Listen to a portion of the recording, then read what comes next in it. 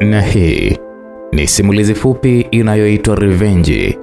Inasimuliwa kwako nami msimulizi Uncle J.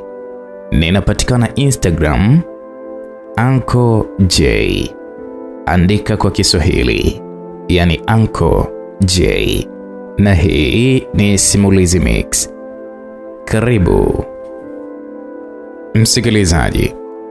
Simulizi yetu inaanzia katika shule moja ya sekondari, St. Maximilian, iliyoko katika jiji la Arusha. Ilikuwa ni siku ya Jumatatu ambapo wanafunzi walikuwa ndio kwanza wanafungua shule baada ya likizo yao ndefu ya mwezi wa 6. Oya, piga fast up mwanangu, tuachie na sisi ketenye moja tu mshikaji. Alafu nataka utume peke yako nini? Wa mwanangu kausha bwana. Mbona kama ile makelele nini sasa? Nakuwa sipati system zangu fresh, tulia dogo. Mimi kama vipi naondoka bwana.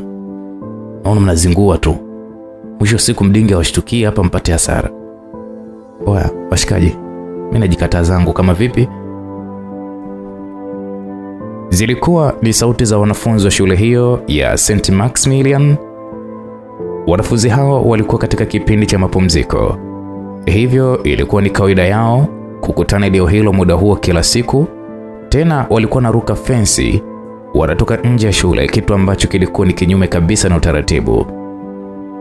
Nia yao ilikuwa ni kuvuta bangi, wakiamini ya kwamba inawatia stimu, inawapa mzuka wa kusoma zaidi. Mimi sijui kama ilikuwa inawasaidia kweli au la. Basi katika mabishano hayo ya kugombania kuhusu hiyo issue ya uvutaji wa bangi, kijana Jordan ni mmoja kati ya vijana hao watatu. Yeye aliamua kuondoka zake na kurudi darasani, huku akiwacha wenzake hapo chemba wakiendelea kupiga vitu bwana.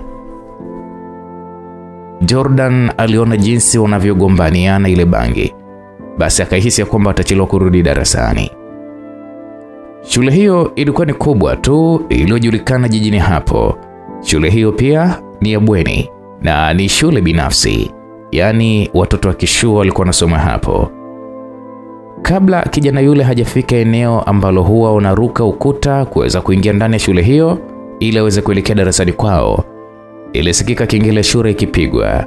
Huwa kuna lugha za kengele bwana, ambapo ikipigwa kila mtu anajua kengele ile inamaanisha nini.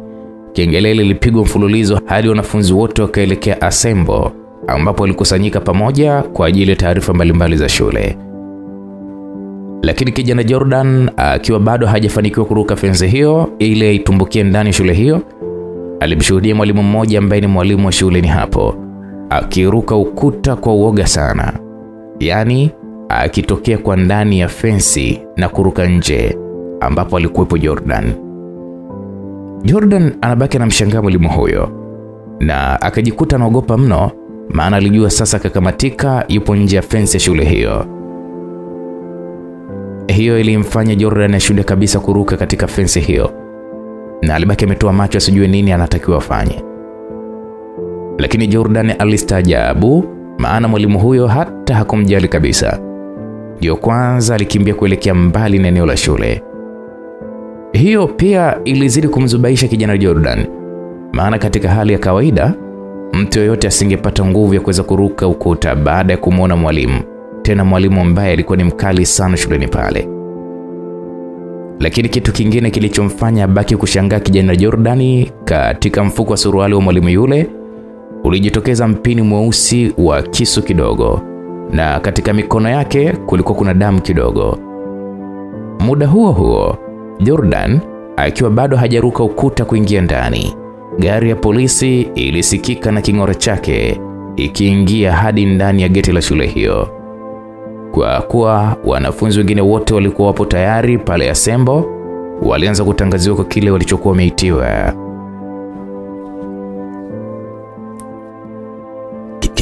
Kila darasa, angalieni ni nani hayupo, maana mnajuana. Mwalimu mkuu msaidizi alitangaza hivyo, na wanafunzi wote walifanya hivyo. Wanafunzi wote walionekana kuwepo, lakini mwanafunzi mmoja tu wa kidato cha 4 aliyejulikana kwa jina la Jordan huyo hakuonekana. Form 4, ni nani hayupo? Kabla hatujaleta attendance, naomba msemi ni nani hayupo. Maana mpo 45 tu. Lakini hapa asembo mpo 44. Who is not there? Muda huo Jordan alikuwa tayari karuka ukuta na yuko nyuma ya darasa moja. Hivyo alikuwa akisikia yote hayo.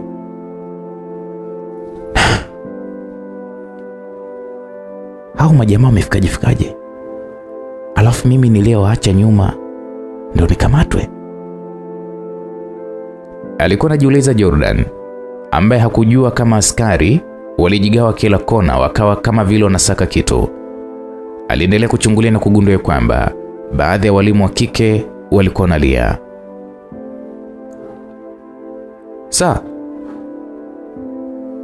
Jordan Swai ndo hayupo? Mmoja kati ya wanafunzi wa kidato cha 4 alijibu hivyo. Tena alikuwa ni yule ambaye alikuwa anavuta bangi na Jordan. Alikuwa anavuta bangi kwa chelewesha wenzie. Jordan aligeuka ili aweze kukimbia. Lakini kabla hajaanza hatua, yani ile tu anageuka, aliona askari wawili waliokuwa wakimsogelea kwa kunyatia. Kumbe tayari walikuwa wakimvizia bila yeye kuweza kujua. Lakini kwa mbio tu Jordan alikuwa yuko vizuri mno. Maana alikuwa ni mwanamichezo mzuri tu shuleni hapo. Na kutokana na urefu wake, shule ilimtegemea sana katika mchezo wa basketball pamoja na michezo ya riadha. Basi kijana Jordan aliruka haraka ukuta, maana hakutaka kukamatwa kizembe.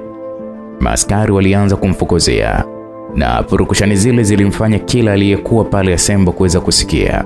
Maana baadhi ya risasi za polisi zilisikika vizuri kabisa. Lakini bahati nzuri hakuna iliyompata kijana Jordan.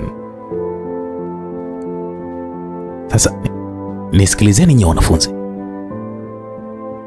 Tumepatwa na msiba mkubwa sana hapa shuleni. Nadhani wote mnafahamu mwalimu wetu mgeni aliyekuwa field. Form 2 mtakuwa mnamjua vizuri sana, maana anawafundisha biology. Mwalimu Pendo amebakwa na ameuawa kwa kuchomwa kisu masikioni muda so mrefu. Tunakuwa na maombolezo ya wiki moja. Mwalimu Pendo amebakwa na mtu ambaye hajafahamika mpaka sasa. Mwili wake umekutwa huko nyuma ya jiko la shule. Na inavyoonekana alianza kwa kupigwa kisha kabakwa. Ila uchunguzi wa polisi bado unafanyika. Tayari amepelekwa mortuary. Chochote kitakachoendelea mtajulishwa. Ondokeni mrudi mabwenini kwenu. Na kuweni makini sana. Maana tumevamiwa na hatujajua bado adui yetu ni yupi.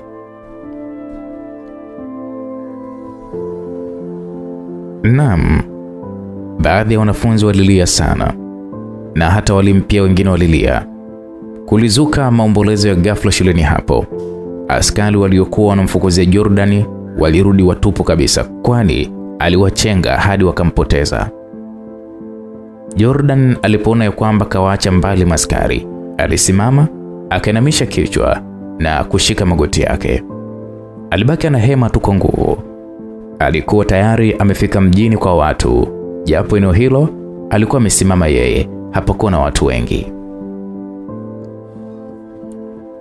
Alinyanyuka na kushika mifukoni mwake kuangalia kama angalau ana chochote kitu, lakini aligundua kwamba hakuwa na hela zaidi ya shilingi 600 ambayo ilibaki chenchi aliponunua vitafunwa ya chai asubuhi. Jordan alibaki anajiuliza, anaelekea wapi? Jordan alikosa jibu, maana nyumbani kwao ni Tabora.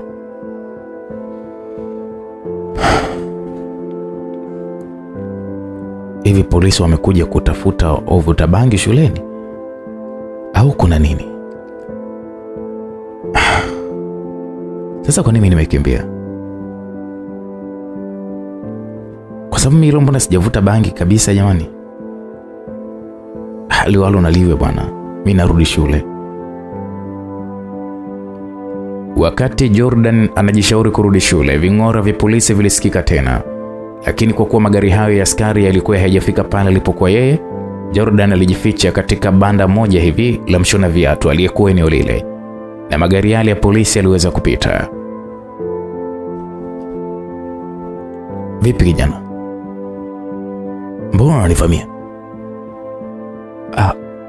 Samahani mzee.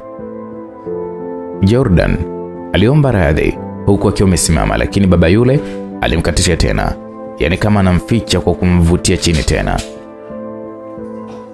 Hebu kaa kwanza hapa wewe. Kwa nini unajificha ficha? Mzee, kiukweli mimi nimekimbia shuleni. Ndio, nataka nijue kwa nini umekimbia. Au wewe ndio unaitafuta? Swali lile kidogo likamshtua Jordan. Akanyanyua kichwa chake kumtazama tena yule baba, ambaye pia muda huo alikuwa akimkodolea macho ya tahadhari. Wewe usiniangalie hivyo, hebu nijibu.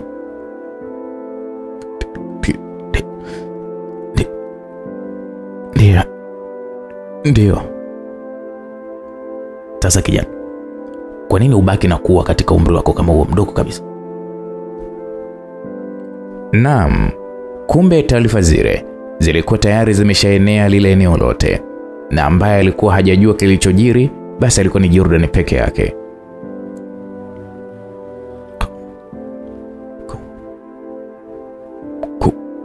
Kubaka?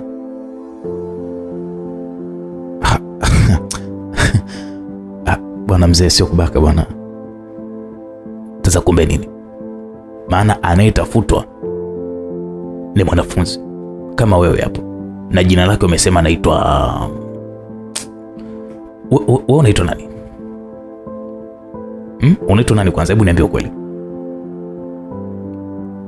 Hapo Jordan aliloa na jasho mwili mzima ise. Alianza kutetemeka mwili mzima na hata kujibu alishindwa kabisa. Alitaka kunyanyuka tena, lakini yule baba alimsukumia chini tena. Akaongea kwa ukali kidogo, naomba uniambie ukweli ili niweze kukusaidia. Jina lako unaitwa nani kijana?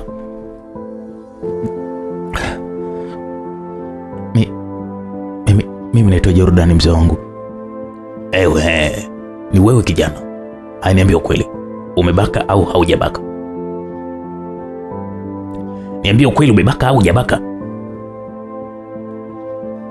Kwa ukali ule ambao mzee yule aliutumia kuongea na Jordan, aliona akisema hajabaka ataendelea kumkasirisha yule baba na angemsalimisha kwa majeshi la polisi. Na kwa kuwa alikuwa ameahidi kumsaidia, aliongea ukweli. Akaona mridhishe tu kwa kukubali ili apate msaada.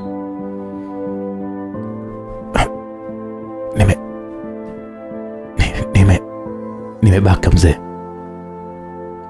Basi tulia hapo chini hadi giza litakapoingia. Ukithubutu tu kutoka nje, uje umekamatwa.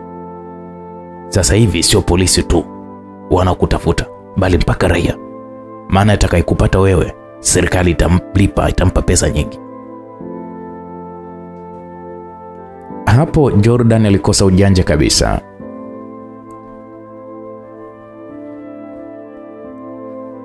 Upande wa shuleni, shule hiyo iliyojulikana kwa jina la St. Maximilian, mwalimu mkuu aliamua kupiga simu kwa wazazi wa Jordan kwa ajili ya kuwapa taarifa.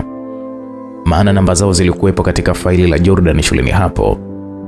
Wazazi wa Jordan, baba yake Mr. Johnson pamoja na mkewe Bi Luciana, walishtuka mno. Pia walitakiwa waende kituo cha polisi wakaripoti kwa ajili ya uchunguzi wa kumtafuta mtoto wao. Maana swala hilo pia lililazimu wasaidiane na jeshi la polisi kumkamata mhalifu huyo endapo atawatafuta wazazi wake au watarudi kwao Tabora. Bi Luciana, ambaye ndiye mama wa Jordan, alishindwa kujizuia. Hali ile ya mshtuko ikampelekea kupata pressure na kupelekwa hospitali akiwa hajielewi kwa kupoteza fahamu. Lakini swala hilo halikumzuia Mr. Johnson kufika kituo cha polisi kuripoti ili kuweza kufuatilia habari za mwanae pamoja na kesi ile iliyokuwa ikimwandama. Msikilizaji, ni katika nyumba ya kifahari mno iliyoko huko Arusha. Mwalimu Yona, ambaye alipishana na Jordan muda aliyokuwa akiruka fence na kukimbia, sasa alionekana katika nyumba hiyo kifahari, ambapo alikuwa katika sebule kubwa ya nyumba hiyo. Na walionekana wanaume wengi, walikuwa kama 4, wakiwa wamejazia mili yao. wamemzunguka mzee mmoja aliyejulikana kwa jina la Mikidadi. Mzee huyu alikuwa ni tajiri wao. Mwalimu Yona alikuwa akilalamika, akamwambia mkuu, nimekamilisha ulichonituma, lakini kuna kijana ameniona nilipokuwa natoroka. Uzembe huo Yona, uzembe huo. Nimesikia habari za kijana aliyekimbia na ndio polisi wanamuhisi kama ndiye muuaji. Au so huyo? Hii? Wametangaza kumbe? Sijasikia. Wamesema jina lake? Ya, wamesema anaitwa Jordan. Da. Afadhali aise. Ni huyo mzee. Acha kuridhika na ujinga Yona. Nakuamini sana. Nakuamini sana Yona. Na usisahau tunachokifanya tunafanya kwa lengo gani. Huyo kijana inabidi atafutwe na auawe haraka sana. Tumeelewana Yona? Sawa mkuu. Nitakuongezea vijana, ila inabidi usigundulike. Usigundulike shuleni. Hivyo endelea na kazi yako. Huku tunafanya mipango yetu taratibu kama kawaida.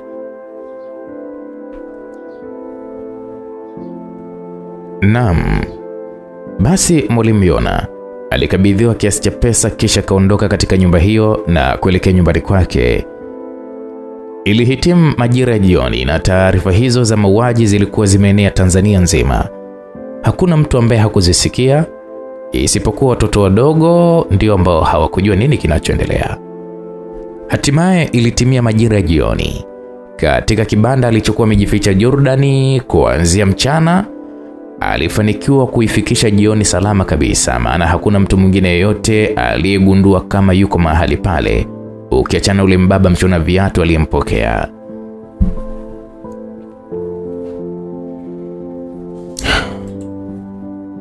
Kijana, sasa inabidi tufunge tuelekee nyumbani. Mzee yule alimwambia Jordan ambaye alibaki amekodoa tu macho asijue nini amjibu ule mzee. Sasa wewe kijana, na hizo nguo zako sijui utapitaje huko mtaani ili watu wasikujue. Maana hata picha zako tayari zimeshaenea. Inabidi tutembee hivyo kimungu tu. Tutapita njia ambayo haina watu wengi sana. Kwangu wala sio mbali sana kutoka hapa. Basi mzee yule alimwambia Jordan abaki kwanza mle ndani ya banda lake ili yeye aangalie mazingira kwa nje kwanza.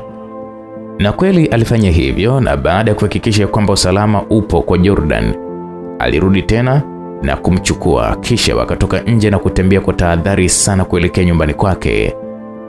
Zilikuwa ni dakika 15 tu kutoka bandani pale hadi kufika nyumbani kwa huyo mzee ambaye alifahamika kwa jina la Mackenzie. Baada ya kutembea takriban dakika 10, waligundua kwamba kuna gari ilikuwa ikiwafuatilia. Hofu ilitanda sana kwao. Mzee wangu, mbona hiyo gari inatufuata taratibu? Tulia kwanza. Uenda ni polisi, maana wewe unatafutwa sana. Hebu tusimame tuone kama itapita. Mimi naona bado nikimbie tu mzee. Sasa nikikamatwa mimi itakuwaje? Na sijajua, mimi sijaua mzee. Mzee Mackenzie alimshika Jordan mkono kwa nguvu na kumwambia tulie kwanza. Kweli walisimama na hatimaye ile gari ilifika hadi pale walipokuwa. Lakini ajabu ni kwamba wala hawakusimama. Ndio kwanza kaendelea kwenda na mwendo wake ule wa taratibu. Jordan pamoja na mzee Mackenzie walishusha pumzi za afadhali. Hapo wakawa na amani. Walikazana kutembea haraka ili wafike nyumbani salama, na hatimaye kweli walifanikiwa kufika nyumbani kwa mzee Mackenzie salama kabisa, ambapo walipokelewa na mke wa mzee Mackenzie ambaye pia alikuwa ni mtu mzima tu. Alikuwa anajulikana kwa jina la Mama Happy. Mama Happy alipomwona Jordan alishituka kidogo, lakini aliwapokea tu vizuri na kuwapa chakula. Akiwa ametenga chakula, mzee Mackenzie hakutaka mke wake aanze kumuuliza maswali mengi, hivyo aliamua kumtambulisha yeye mwenyewe. Akamwambia, mke wangu Mama Happy, huyu kijana nimekuja naye hapa, naomba umpokee tumsaidie. Karibu mwanangu. Umemtoa wapi huyu baba Happy? Ngoja kwanza tupate chakula, nitakwambia baadaye. Mimi sitaki matatizo mume wangu. Sitaki matatizo mengine baba Happy. Si huyu ametangazwa kutoroka huyu hapo Maximilian kwa kesi ya mauaji jamani, au sio huyu? Eti kijana unatokea wapi? Mke wangu. Acha kelele basi. Sio jambo la kuongea kama unavyoongea wewe hivyo. Una uhakika gani na hayo unayoongea? Mimi sio mjinga baba Happy. Nina akili zangu na nina maana yangu kumsaidia kijana. Haya, sababu zako ni zipi hizo? Ni zipi hizo Kumtunza muuaji una sababu gani zingine baba Happy? Sina kuuliza. Hapo mzee Mackenzie alinyamaza kimya, akaendelea kula ugali wake. Na muda huo huo mlango sio ukagongwa. Hofu zilitawala tena kwa watu wote watatu waliokuwepo pale sebuleni. Mama Happy alienda kufungua mlango huku akiwa mwenye hofu sana, maana mlango uligongwa mfululizo na hakuna aliyeongea. Alipofungua mlango alishtuka sana kukutana na mkwewe ambaye ni mume wa mwanae Happy.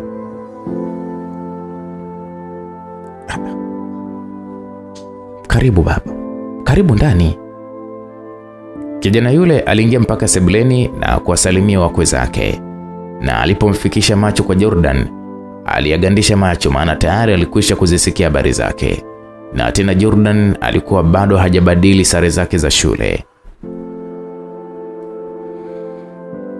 Mama miskai sana. Namuulizia Happy kama amekuja huku, maana ameondoka toka saa 10 nyumbani. Hapana kwa kweli. Happy hajafika huko leo. Na mara ya mwisho tuliona naye jana saluni kwa Esther. Basi sawa mama. Sawa mama, mimi ngoja niwaache sasa, sijui atakuwa kaenda wapi maana hata kwenye simu pia hapatikani. Jamani, sana yote yatakuwa kaenda wapi? Hebu muangalie kwa Mosha pale rafiki yake. Ukimpata utatupigia kwa simu kutujulisha. Kijana yule aliaga na wala hakushughulika kuuliza juu ya kijana Jordan, kisha aliondoka ndani mole. Basi Jordan na mzee Mackenzie walipomaliza kula, Jordan alionyeshwa chumba chake cha kwenda kupumzika. Bahati nzuri nyumba ya mzee Mackenzie ilikuwa ni kubwa, hivyo choo kilikuwa cha ndani. Jordan alionyeshwa choo ni kwa ajili ya kuweza kuoga, na kisha mzee Mackenzie alimletea suruali moja pamoja na manashati. Akamwambia vaa hizo kijana. Kesho nitafanya utaratibu uelekee Moshi kwa mdogo wangu yupo huko. Tutaongea vizuri na wazazi wako pia. Kwa leo pumzika kwanza. Ila una uhakika ulichoniambia ni kweli? Kweli kabisa mzee. Mimi siwezi kuongopa. Na huyo mwalimu umesema anaitwa nani? Anaitwa Mwalimu Yona. Okay, wewe lala. Mimi nitajua nilichokufanya. Msikilizaji, kumbe muda wote mchana waliposhinda pamoja, Jordan alikuwa tayari kamueleza mzee Mackenzie juu ya ukweli na ujua yeye na jinsi alivyokuwa amepishana na Mwalimu Yona katika fence ya shule. Basi mzee Mackenzie aliingia chumbani kwake kulala, lakini Jordan alielekea bafuni kwa ajili ya kwenda kuoga. Alivua zile nguo zake za shule ambazo tayari alishaziona hizi ni nuksi, kisha akavaa nguo za yule mzee Mackenzie alizompatia, na ndizo alizoingia nazo bafuni. Lakini wakati anaingia tu bafuni alisikia kama mlio wa gari nje ya nyumba ile. Jordan alitoka haraka kule chooni na kwenda mpaka sebuleni, kisha akachungulia taratibu nje ili hakikishe kama ni kweli sauti ile ya gari alikuwa ameisikia au ilikuwa ni wenge tu. Muda wote huo alikuwa kinyata taratibu ili asije akawashtua wale wazee, yani mzee Mackenzie na mkewe, wakamuhisi vibaya. Jordan alichungulia kwa nje kwa tahadhari sana, kwani alifungua pazia la dirisha lile kwa kiasi tu kidogo cha kupitisha jicho lake moja tu, lakini hakuna gari lolote.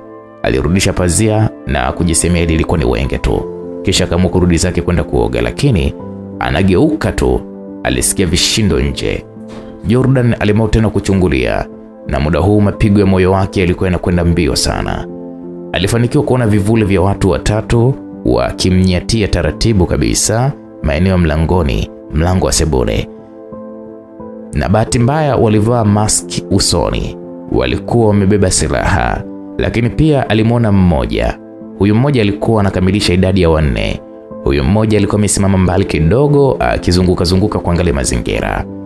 Jordan alipagawa kabisa, akajua tu anatafutwa yeye. Alishindwa hata kupiga kelele, milango ya nyumba ile ilikuwa ni ya vitasa vya kisasa kabisa. Jordan alitamani apige kelele na kumwamsha mzee Mackenzie, lakini aliona kabisa tayari kashachelewa, maana tayari zilisikika funguo ambazo zilikuwa zikifungua mlango ule kwa nje.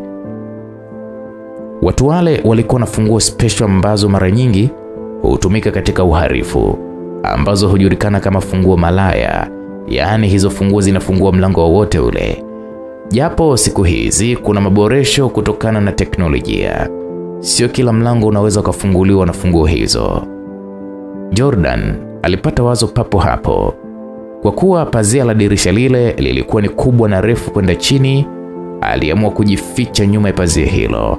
Na kwa kuwa Jordan alikuwa na mwili mwembamba japo mrefu, bado isingewezekana kwa urahisi kugundulika kama kulikuwa kuna mtu nyuma ya hilo pazia.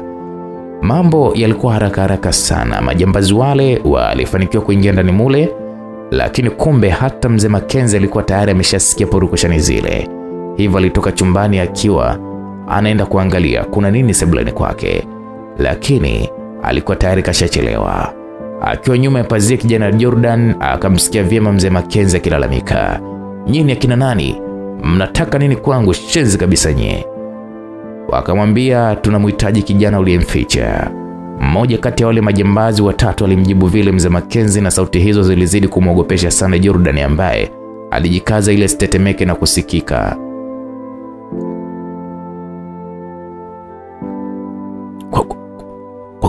Kwa nini mnamtaka kumdhuru mtoto ambaye?" Kabla mzee Mackenzie hajamaliza sentensi yake, alichomwa na kisu kikali sana katika sikio lake la kushoto ambacho kilizamishwa hadi ndani kabisa. Wakati jambazi mmoja akiwa amemshikilia na mwingine akimchoma, mmoja wao alianza kuelekea katika nyumba nyingine kukagua kumtafuta Jordan. Lakini pia wale wawili waliobaki kumdhuru mzee Mackenzie waliambizana waingie mpaka chumbani kwake ili wakammalizie na mke wake. Hayo yote Jordan aliyesikia, na kweli walipoingia tu ndani, Jordan hakupoteza muda. Alifungua ule mlango wa nje ambapo ulikuwa umeengeshwa tu, kisha akatoka nje na kuanza kukimbia. Lakini hakufika mbali, alimuona yule jambazi mwingine ambaye alikuwa amebaki nje. Bahati nzuri hakuwa na silaha ya bunduki. Hivyo baada ya kumuona Jordan, walianza kufukuzana na kuambia bwana. Lakini Jordan alikuwa ni mwanariadha mzuri tu. Alimwacha yule mshikaji, tena alimwacha mbali tu, kama alivyokimbia yule mapolisi. Yaani ndivyo alivyomwacha huyu mshikaji. Jordan baada ya kufanikisha kumpoteza yule jamaa, yule jambazi akarudi haraka ili kwa taarifa wenzake, lakini alikuta tayari wapo kwenye gari wanamsubiri yeye tu. Basi waliingia katika lile gari na kuwasha gari yao haraka na kuondoka lile eneo la nyumbani kwa mzee Mackenzie. Jordan alikuwa akikimbia sana usiku ule, asijua anaelekea wapi. Bahati nzuri tayari alikuwa amebadilisha nguo za shule na alikuwa amevaa suruali ya kitambaa na shati la drafti alilokuwa amepewa na mzee Mackenzie. Hata ile 600 yake alikuwa kaiacha katika suruali yake ya shule, hivyo hakuwa hata na pesa yoyote ile. Basi alikimbia hadi akawa amefika mbali sana na ule mtaa aliokuwa ametoka. Nyumbani kwa mzee Mackenzie simu ya mzee yule ilikuwa ikita, lakini hakuna aliyepokea, kwani mzee Mackenzie na mke wake wote walikuwa wameuawa. Alikuwa anapiga simu ile, alikuwa ni mume wa mwanae, yani mkwewe. Basi hatimaye kulikucha na ilikuwa ni siku nyingine tena nyumbani kwa Happy, mtoto wa mzee Mackenzie. Mume kulikuwa kuna ugomvi sana kati yao. "Na kuambia umezoea kuniona miboya, si ndio? Huwezi kuondoka tu nyumbani. Mimi sijui uko wapi, alafu unarudi umechelewa, hutaki nikuulize. Sasa kilichokukasirisha ni nini?" "Kuniuliza sio shida. Sasa kilichokukasirisha ni nini?" Kuniuliza sio shida. Sasa nimeshikwisha kukwambia, ilibidi nimsaidie rafiki yangu kumpeleka hospitali, maana uchungu ulimkuta tukiwa tuko pamoja. Na kuelekeza, lakini bado tunaongea tu. Sawa. Ulimpeleka hospitali. Na kweli kajifungua, nimeona. Lakini ninacholalamika mimi, kwa nini simu uzime? na unaanzaje kutokunipa taarifa wakati mimi ni mumeo? Ningejuaje upo kwa Irene? Anajifungua ningejuaje? Hebu jaribu kuheshimu mumeo. Sasa nilienda hadi kwenu usiku kutafuta. Wazee watakuwa na hofu. Wapigie, uambie mwenye hizo habari zako. Happy baada ya kuambiwa hivyo na mumewe alishika simu yake kwa hasira na kupiga katika namba ya baba yake ya mzee Mackenzie. Lakini simu ile haikupokelewa. Hivyo akaamua kumpigia mama yake, lakini pia haikupokelewa ile simu. Happy alihisi bado amelala. Hivyo aliendelea na shughuli zake za nyumbani kama mama. Akamwandaa mtoto wake mdogo wa kiume alikuwa anaitwa Shedrack kwenda shule. Kwa kuwa nyumbani kwao Happy hapakuwa mbali sana na kwake, baada ya kumpeleka mwanae shule, alimwapitia nyumbani kwao kwenda kuwaona wazazi wake. Katika mkoa wa Tabora mjini, nyumbani kwa Mr. Johnson, tajiri mkubwa ambaye ni baba wa Jordan, simu ya Bi Luciana mke wake ilikuwa ikiita. Namba iliyokuwa ikipiga ilikuwa ni ngeni. Mama yule alipokea ile simu, ambapo alipoitikia tu upande wa pili hakuongea.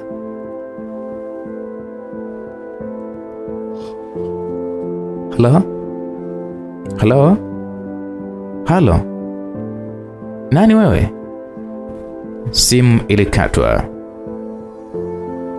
Mr. Johnson pia alikuwepo karibu na mke wake, na alikuwa akimtazama mke wake alipokuwa akiongea na simu ile ambayo aliyepiga hakuongea chochote. Lakini baada ya kukata tu ile simu, ilipiga tena simu nyingine. Safari hii ilipigwa katika simu ya Mr. Johnson, lakini pia namba ilikuwa ni ngeni na tofauti na ile iliyokuwa imepiga mwanzo kwa Bi Luciana. Mr. Johnson alipokea haraka simu ile. Halo? Halo. Naongea na Mr. Johnson? Ndio, ni mimi. Okay. Unaongea na Fande Frankie kutoka hapa kituo cha polisi. Unahitajika sasa hivi kituoni. Mr. Johnson alijawa na hofu tena pamoja na mke wake. Bi Luciana aliomba pia waongozane na mume wake mpaka kituoni, lakini kutokana na ugonjwa wake wa pressure, Mr. Johnson alimsihi abaki tu nyumbani. Mr. Johnson alitoka mpaka nje ya nyumba yake, akachukua gari yake moja aina ya BMW X3 na kuelekea kituoni alipokuwa ameitwa. Kituo hicho cha polisi hakikuwa mbali sana, hivyo haikuchukua muda Mr. Johnson kuweza kufika. Aha. Mr. Johnson umefika? Ndio afande. Nimeitikia wito maana mmenipigia simu muda mrefu. Okay, karibu sana. Sasa unajua kilichotokea usiku wa kuamkia huko Arusha baada ya mwanao kuweza kufanya mauaji jana mchana? Hapana afande, sijui chochote. Basi kwa ajili ya usalama wako na usalama wa jamii na Tanzania nzima kwa ujumla, uko chini ya ulinzi kuanzia sasa. Mwanao amefanya mauaji tena katika familia moja huko Arusha. Hatuna taarifa zaidi ya hapo, hivyo utawekwa lock up hadi pale taratibu za kisheria zitakapoweza kukamilika. Afande, mimi sijui chochote afande. Hebu naomba mnipe nafasi nimtafute huyo mtoto kwanza. Hapana. Kesi ishakuwa kubwa mzee wangu. Tena hata mke wako tunahofia usalama wake. Na yeye atakuja huku muda wote ule hadi pale kijana wako atakapopatikana. Maana ameamua kukimbia. Na kilichothibitisha taarifa hizo ni nguo zake za shule zimekutwa katika hiyo nyumba. Msikilizaji, turudi jijini Arusha katika shule ya St. Maximilian. Jackson na Saidi, rafiki zake na Jordan hawa, ambao walikuwa na tabia kuvuta bangi pamoja nje ya fensi yao ya shule. Wao ndio waliokuwa wakielewa kwamba Jordan hakuwa, maana walikuwa pamoja naye hiyo siku. Na yeye aliwaacha ila aliwahi darasani. Lakini kumbe kengele ilipogongwa, wao waliwahi na kutumia njia nyingine kabisa kuingia shuleni. Maana waliona wakizungukia kule ambapo huwa wanapita siku zote wangechelewa. Hawakujua kama Jordan alichelewa kwa sababu ya kumshangaa mwalimu Yona, ambaye alikuwa pia akiruka fensi kwa haraka sana kitokea ndani ya ile shule. Na kwanza siku hiyo kengele iligongwa kwa ghafla sana, maana haukuwa muda wa kengele.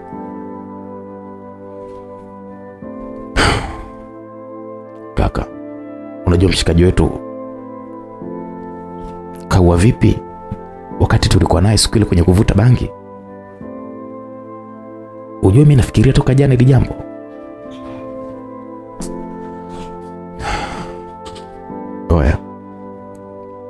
Kausha mwanangu, usiongelee hizo mada. Tena ogopa. Kaa kimya kabisa. Maana hata ukiongea itusaidia. Uweze ajua adui ni nani. Na uweze kujua nani kafanya hivyo. Mimi sitaki kabisa kujihusisha na hilo mshikaji wangu. Msikilizaji, kumbe Happy Mackenzie alipopita nyumbani kwa wazazi wake siku hiyo na kuingia ndani alikuta wazazi wake wote wameuawa. Ndipo alipotoa taarifa katika kituo cha polisi. Na askari walifika nyumbani kwa mzee Mackenzie na kukagua nyumba nzima kwa ajili ya kuweza kujua taarifa za mauaji hayo. Na walipokagua nyumba hiyo walikuta nguo za shule za Jordan. Ndipo taarifa zikaenea tena ya kwamba muuaji aliyeua shuleni ameua pia familia ya mzee Mackenzie. Amemuua mzee Mackenzie pamoja na mkewe. Kesi ya Jordan ilikuwa ni nzito sana. Lakini hakuwa na husika na mauaji yoyote yale. Mimi ninayekusimulia naona nisikiliza ndiye ambao tunajua ukweli. Watu walipewa tahadhari, yani wawe makini, maana muuaji hakujulikana mahali alipokimbilia. Lakini pia askari walitawanyika kila mahali, na hata katika mipaka ya kulivuka jiji la Arusha, katika stendi za magari ya kwenda mkoani na sehemu nyingine zote askari walitapakaa. Lakini pia kikosi cha majambazi walikuwa kijitahidi sana kumsaka Jordan kabla hata hajakamatwa na askari, maana waliamini ya kwamba hilo linaweza kuwa ni tatizo kwao. Lakini cha ajabu ni kwamba Jordan hakuonekana kabisa. Hakuonekana Jordan kabisa. Kumbe Jordan katika kukimbia alifika hadi misituni porini kabisa. Hivyo alikuwa amekimbia kilomita nyingi sana kutokea Arusha mjini. Ilitimia jioni ambapo alijikuta yuko porini na asijue ni wapi alipokuwa. Lakini kwa kuwa hakumuona mtu yoyote yule, basi alipata amani kabisa na kuamua atulie chini aweze kupumzika. Japo alikuwa akisikia njaa sana kijana Jordan. Alipoketi chini Jordan alianza kulia sana kwa kujutia kitendo cha kutoroka shuleni na kwenda kuvuta bangi. Alimkumbuka sana mama yake pamoja na baba yake. Tumaini la maisha kwake liliisha kabisa. Jordan alikaa eneo hilo chini ya mti mmoja hivi. Baridi kali sana ilikuwa ikimpiga, maana Arusha kuna baridi kali sana nyakati zote. Nguo alizokuwa amezivaa ni suruali ya kitambaa pamoja na shati la drafti ambazo alikuwa amepewa na mzee Mackenzie. Hakuwa na sweta wala viatu, bali alikuwa yuko peku kabisa. Umri wa Jordan ulikuwa ni miaka 18 tu, hivyo alikuwa bado ni kijana mdogo sana. Na mambo hayo alikuwa akiyapitia haya kustahimilika kabisa katika umri wake. Giza lilitanda kabisa, na bahati nzuri kulikuwa na mbalamwezi ikiangaza siku hiyo. Kama binadamu wa kawaida pamoja na baridi kali, lakini Jordan alianza kupata usingizi. Ila anajiandaa tu kujilaza, aliona tochi zikimulika porini mule na hazikuwa mbali sana na yeye. Tochi zile zilikuwa zikiwashwa na kuzimwa. Jordan alianza kupata hofu tena. Ikambidi asimame ili atafute uelekeo wa kujificha. Aliposimama akiwa bado anatafakari, alisikia kitu kama vile mashine imewashwa. Alisikia kama mashine hivi imewashwa eneo ambalo aliona tochi ile ikimulika. Na ilisikika sauti ya mwanaume ambaye alikuwa akiongea kwa taratibu sana, akiwa bado anasikiliza. Alisikia kama ni mtu umeanguka. Hapo akajionea, akajua tu ya kwamba watu hao walikuwa kikata miti. Wala hawakuwa na shida naye. Basi aliketi tena. Mashine ile ilikuwa ikizimwa na kuwashwa. Jordan akaketi tena taratibu na kuegemea mti. Hakutaka tena kukimbia, maana alihisi hata akikimbia anaweza akapatwa na matatizo. Hivyo aliona ni bora tu atulie pale pale kwenye chini ya mti. Haikuchukua muda, usingizi mzito sana ulimchukua kijana Jordan. Hivyo akajisahau, akasinzia kabisa. Mama wa Jordani akiwa nyumbani kwake pamoja na binti yake mkubwa, yani dada wa Jordani aliyejulikana kwa jina la Milka, walikuwa wakiomba sana usiku ule, maana taarifa juu ya Jordan zilikuwa bado hazijapatikana. Jordan aliwindwa sana na kutafutwa sana, lakini hakupatikana hadi usiku ule. Bilusiana hakuweza kula wala kulala. Muda wote alikuwa naomba tu mwanae awe salama na asije kadhurika tena. Na muda huo mume wake alikuwa bado hajaachiwa, maana alishikiliwa na jeshi la polisi kwa ajili ya uchunguzi pamoja na usalama zaidi. Basi huku kwa Jordani akiwa bado amelala, akajisahau kabisa hadi akakoroma. Alishtuliwa kutoka katika usingizi mzito na mkono uliompiga mgongoni. Jordan alishtuka sana alipofumbua macho, akakuta akimulikwa na tochi kali mno machoni mwake. Jordan hakuelewa chochote kile, bali alikuwa kama mtu aliyepigwa na butwa kabisa. "Oa kijana, mbona uko hapa? Umelala hapa umepotea au?" Ilikuwa ni sauti moja ya kiume yenye lafudhi ya Kimasai ilipenya vyema tu kwenye masikio ya Jordan na kurudisha kumbukumbu zake. Pamoja na kwamba Jordan fahamu zake zilirudi baada tu ya wenge la usingizi kukata, lakini alishindwa kabisa kujibu swali la yule Masai. Akamwambia, "Yero, usitupoteze muda ise, au umetumwa wewe? Tuambie wewe ni nani? Unafanya nini kwenye baridi usiku huu?" Machozi yalianza kumtiririka kijana Jordan. Hapo Masai aliizima kwanza ile tochi aliyokuwa akimmulika machoni kwa Jordan. Na ndipo Jordan alipowaona vyema wa Masai wale kama walikuwa ni wako wanne, ikabidi tu awaambie machache. Akamwambia, "Mimi naitwa Maximilian, natokea Njiro, sina wazazi, wote wamekufa. Mimi huku nimekuja kumtafuta shangazi yangu, lakini nimeishiwa nauli, sina hela. Ndio maana nimelala hapa kujistiri." Jordan aliona sasa hamna haja ya kuongea ukweli wake. Akaamua kuwadanganya wale wa Masai ili asikutane na heka. Aliwadanganya japokuwa alikuwa akiogopa wasije kuwa wanazijua habari zake. Wakamwambia, "Kijana, usije ukaona tudanganye. Njiro, umetokaje bila hela? Hata viatu hauna wewe." "Anko, niliomba pesa mtaani, maana huwa anaishi mtaani tu. Kwa kuwa baba yangu alinieleza kwamba huku kuna shangazi yangu, nikaamua nije nimtafute." "Haya, hapa ni wapi?" Swali lile lilimshtua, likampa kigugumizi Jordan, maana hakujua hata pale alipokuwa ni wapi. Wamasai wale waliitana pembeni kidogo na kumwacha Jordan. Walitumia kama dakika 10 wakiongea pembeni, na ndipo Jordan hakusikia mazungumzo yao, maana waliongea sauti ya chini chini sana. Lakini alijua tu ya kwamba wamekwisha kumjua na wanaweza wakamgeuka. Alitamani kukimbia, lakini hata kujua akikimbia elekea wapi. Baada ya 10 wale Masai wakarudi tena pale alipokuwepo Jordan. Wakamwambia, "Umesema unaitwa nani vile?" "Makinini." "Naitwa Maximilian au Max." "Kwa ungependa tukusaidieje? Ili uende na sio kulala hapa polini. Sisi hatuishi mbali na hapa. Tumekuja kukata miti na kuchimba mizizi ya dawa." Jordan hakuamini kabisa wa Masai wale. Hivyo aliwakatalia kabisa na kusema kwamba hawezi kwenda nao. "Usiogope kijana. Sisi watu wabaya. Sisi ni wema, tuna kila mtu hapa na mkewe. Twende kalale nyumbani, asubuhi utaendelea kumtafuta shangazi yako." "Loibanguti, acha jamaa. Kama hataki msaada, sasa unalazimisha mtu ataki. Bana, tubebe misigo tuondoke hapa bana. Mimi nimemisi mama yoyo wangu. Kwanza msisahau jamaa za poli wako karibu leo. Aise, tutakamatwa hapa ujue." Masai mwingine alipoona Jordan hataki msaada wao, alianza kuwashauri wenzake kwamba umwache, na alikuwa akiongea huku akipiga hatua kuondoka pale kuelekea kule kwenye miti waliokuwa wamekata. "Haya kijana, sisi tunaondoka. Kama wewe umerisika kulala hapa polini, sawa. Sio lazima uende na sisi. Kwanza hata hivyo sisi hatukujua ni nani. Basi shika shuka hii, jifunike usiku baridi, sawa?" Masai yule wa kwanza aliyekuwa akihitaji kumsaidia Jordan alitoa shuka lake moja lililokuwa begani na kumkabidhi. Kisha akawafuata wenzake ambao tayari walikuwa wamekwisha kupiga hatua kadhaa kuondoka lile eneo. Hapo Jordan aliwaona kuwa watu wale walikuwa ni wema na si wabaya.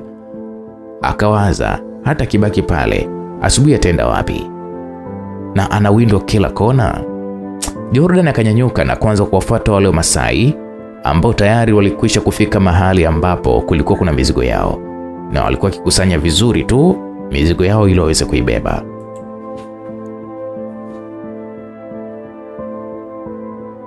Jordan alishangaa kuona pia pembe za ndovu, yaani pembe za tembo zikiwa pale chini, ambazo yeye huziona tu katika picha na vitabu vya historia darasani.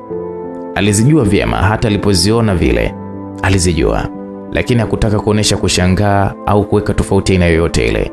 Alipoona vijana wale wakimkodolea macho, aliona afunguki kilichokuwa kimemleta kwao. Kaka samani, naomba tuondoke wote mnisaidie nikalale japo kwa leo tu. Maneno yale ya Jordan yaliwafurahisha sana vijana wale wa Kimasai, sana ni yule Loibanguti ambaye alikuwa amemwachia shuka. Wakati wanajiandaa kubeba ile miti, walisikia sauti ya risasi ikipiga karibu na eneo lile. Kila mtu aliyekuwa pale alishtuka sana, na wale vijana wa Kimasai walijua ni kitu gani. Walianza kukimbia, kila mmoja akijaribu kuokoa nafasi yake. Lakini Loibanguti, kijana aliyemjali sana Jordan toka mwanzo, hakukimbia peke yake, bali alimshika mkono Jordan na kukimbia naye pamoja, maana yeye njia alikuwa anazijua vizuri sana. Hapo risasi zilianza kumiminika mfululizo. Wakiwa nakimbia, Loibanguti alishtushwa sana na sauti ya kilio cha uchungu sana iliyotoka kwa mtu aliyekuwa amemshika mkono na kukimbia naye, yani Jordan. Jordan akasema, "Bega, kaka, bega langu." Akamwambia, "Jikase. Usiongee, jikase. Ukipiga kelele wanajua upo pande gani." Jordan ilibidi atulie. Alikuwa amepigwa risasi katika bega lake la kushoto kwa nyuma, hivyo hata spidi ya kukimbia ilipungua. "Kaka, wewe nenda tu. Mimi niache baba. Nenda." Jordan alikata tamaa kutokana na maumivu ya risasi ile. Akawa na uacha mkono wa Loibanguti ambao ulikuwa umemshikilia. Loibanguti hakukubaliana na hilo. Alimshika kwa nguvu Jordan na kumvuta hadi katika kichaka kimoja hivi, kisha wakachuchuma. Akamwambia wakae kimya hapo, kwani watu hao wanaowafukuzia hawakuwa mbali nao. Kweli Jordan alijikaza sana, japo alikuwa na maumivu makali sana ya risasi iliyokuwa imezama katika bega lake. Wakiwa wamejificha vyema kabisa eneo lile, na muda huo tayari wamepotezana na wenzao. Dakika chache baadaye walisikia vishindo vya miguu ikisogea katika eneo lao. Loibanguti alitoa sime iliyokuwa katika kiuno chake na kuiweka vizuri kujiandaa kwa pambano lolote lile. Lakini watu wale walipita na kwenda mbele kidogo, kisha wakapiga risasi zingine kama 3 kwa mbele, alafu akasimama kusikilizia. "Wameshaondoka. Mpigie simu Lema achukue hiyo miti." Jordan na Loibanguti walisikia vyema sauti za maskari wale ambao walikuwa wakilifanya kazi zao kinyume na taratibu. "Oya Lema, tayari chukua mizigo." Mmoja kati ya maskari wale wawili alipiga simu na kuongea hivyo, na mazungumzo yake yote Jordan na Loibanguti walikuwa yakisikia. Usiku ule Bi Luciana alishtuka usingizini katika ndoto mbaya sana aliyokuwa ameiota. Hiyo pia ilimwamsha hata binti yake Milka ambaye walikuwa wamelala pamoja. "Mwanangu mimi jamani."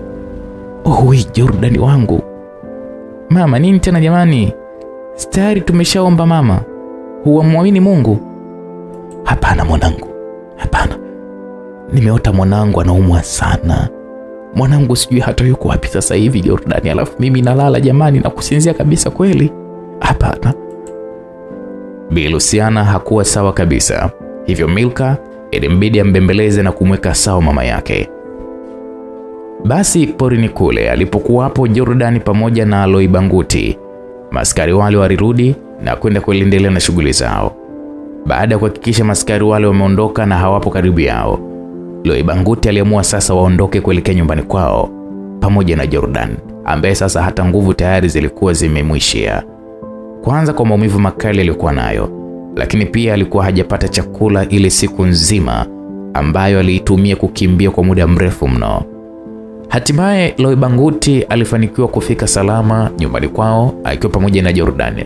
Kama ambavyo familia za Kimasai huwa zinakuwa kubwa kweli kweli, familia kina Loibanguti ilikuwa ni familia kubwa sana. Kulikuwa kuna nyumba nyingi za makuti na udongo zilizoezekwa kwa nyasi kwa juu. Jordan alikuwa akihisi maumivu makali sana katika bega lake ambalo alikuwa amepigwa risasi. Maana risasi ile ilikuwa imezama kwa ndani kabisa. Kwa kuwa Jordan alikuwa anaumwa, yule kijana Mmasai Loibanguti hakulala. Hivyo alitafuta baadhi ya dawa zilizokuwa ndani kwake na kuzitengeneza. Kisha akampa Jordan, akampaka katika lile jeraha lake ambalo lilikuwa lina maumivu makali sana.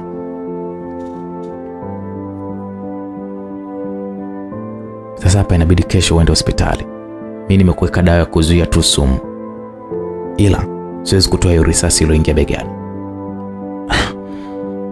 Kaka, hospitali mimi siwezi kwenda kaka. Inauma mno. Kwa nini usiende hospitali? Utakufa dogo. Hiyo ni risasi dogo. Kaka, mimi natafutwa na mapolisi. Hapo ilibidi Jordan amueleze Loibanguti kila kitu kuhusu yeye. Loibanguti akawa amemuelewa vyema kabisa kijana Jordan na kumshauri kwamba aende hospitali akawaeleze ukweli. Lakini Jordan aliogopa na kusema kwamba madaktari hawawezi kumuelewa, maana hadi wakati huo tayari yeye ndiye aliyejulikana kama mhalifu.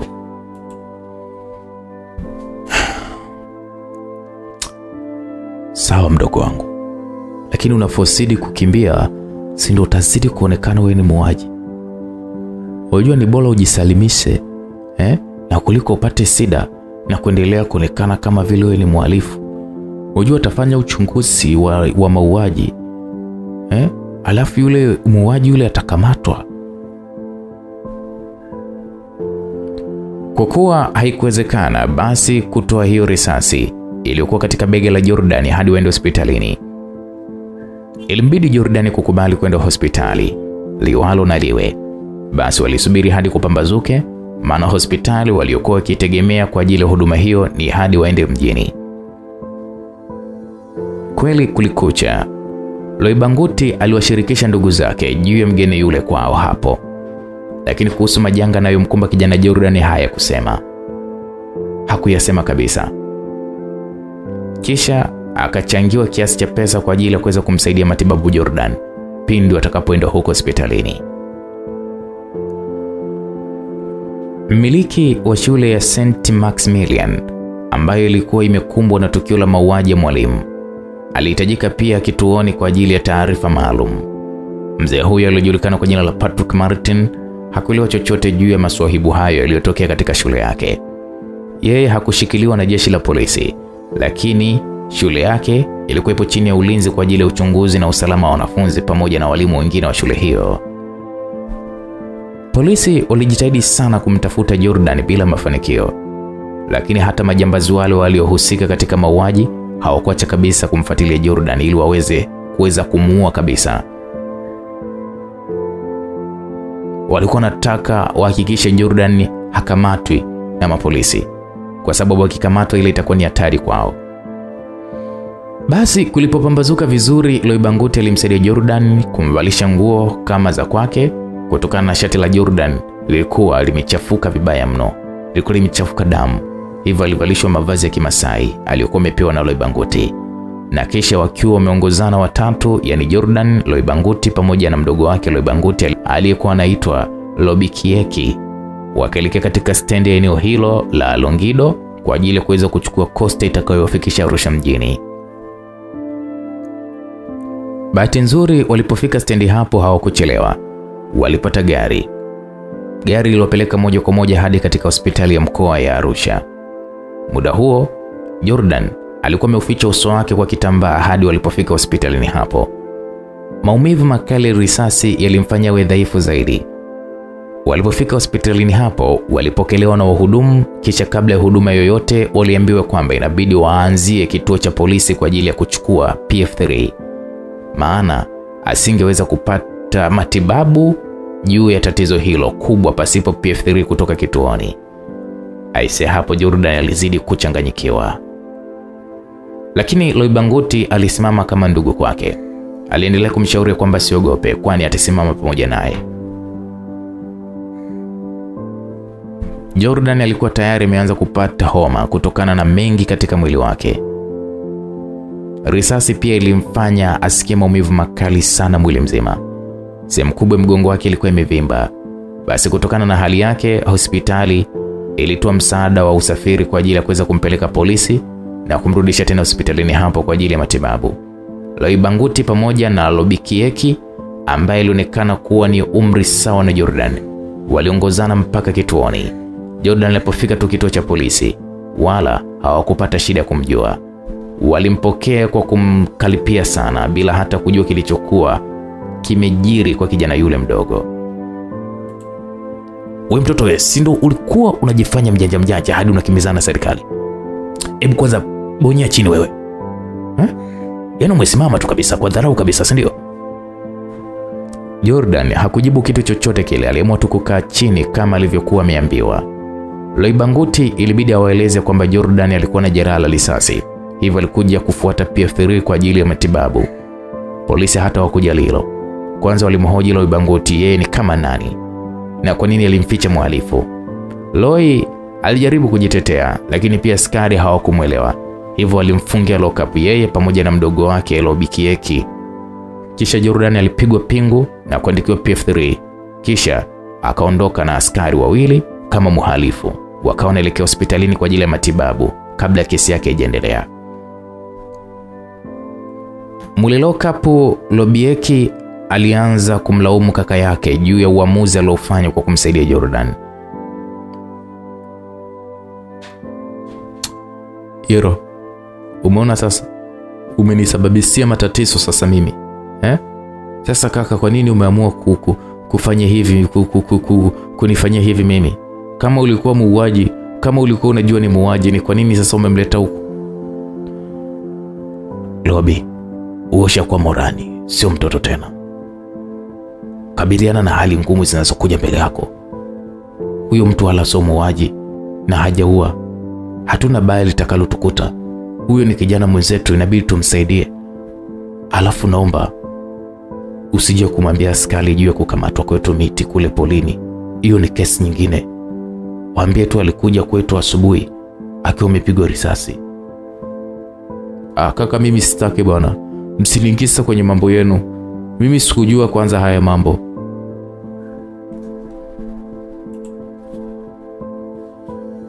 Kitendo cha kijana Jordan kufikishwa tu hospitalini. Tayari taarifa za kukamatwa kwake zilikuwa zimejulikana. Katika nyumba ya Mikidadi, akiwa na kikosi chake cha majambazi, pia walikuwa wamezipata taarifa kupatikana kwa kijana Jordan. Walianza kupanga mikakati ya kumtoa katika mikono ya mapolisi wale, maana waliamini kwamba Jordan atawaharibia mipango na kazi zao.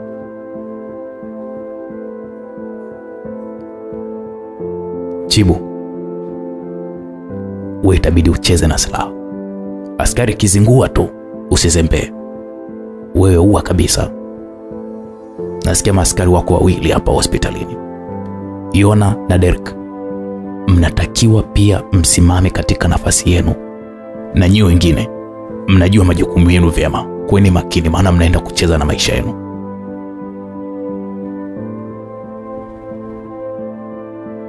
Vikosi vya majambazi vilikuwa vikijadili, basi walivalia mavazi ya kawaida. Kisha wakajigawa wawili katika magari yao 6. Lakini hawakuongozana. Walienda kumdhibiti Jordan ili wamtoe katika mikono ya askari.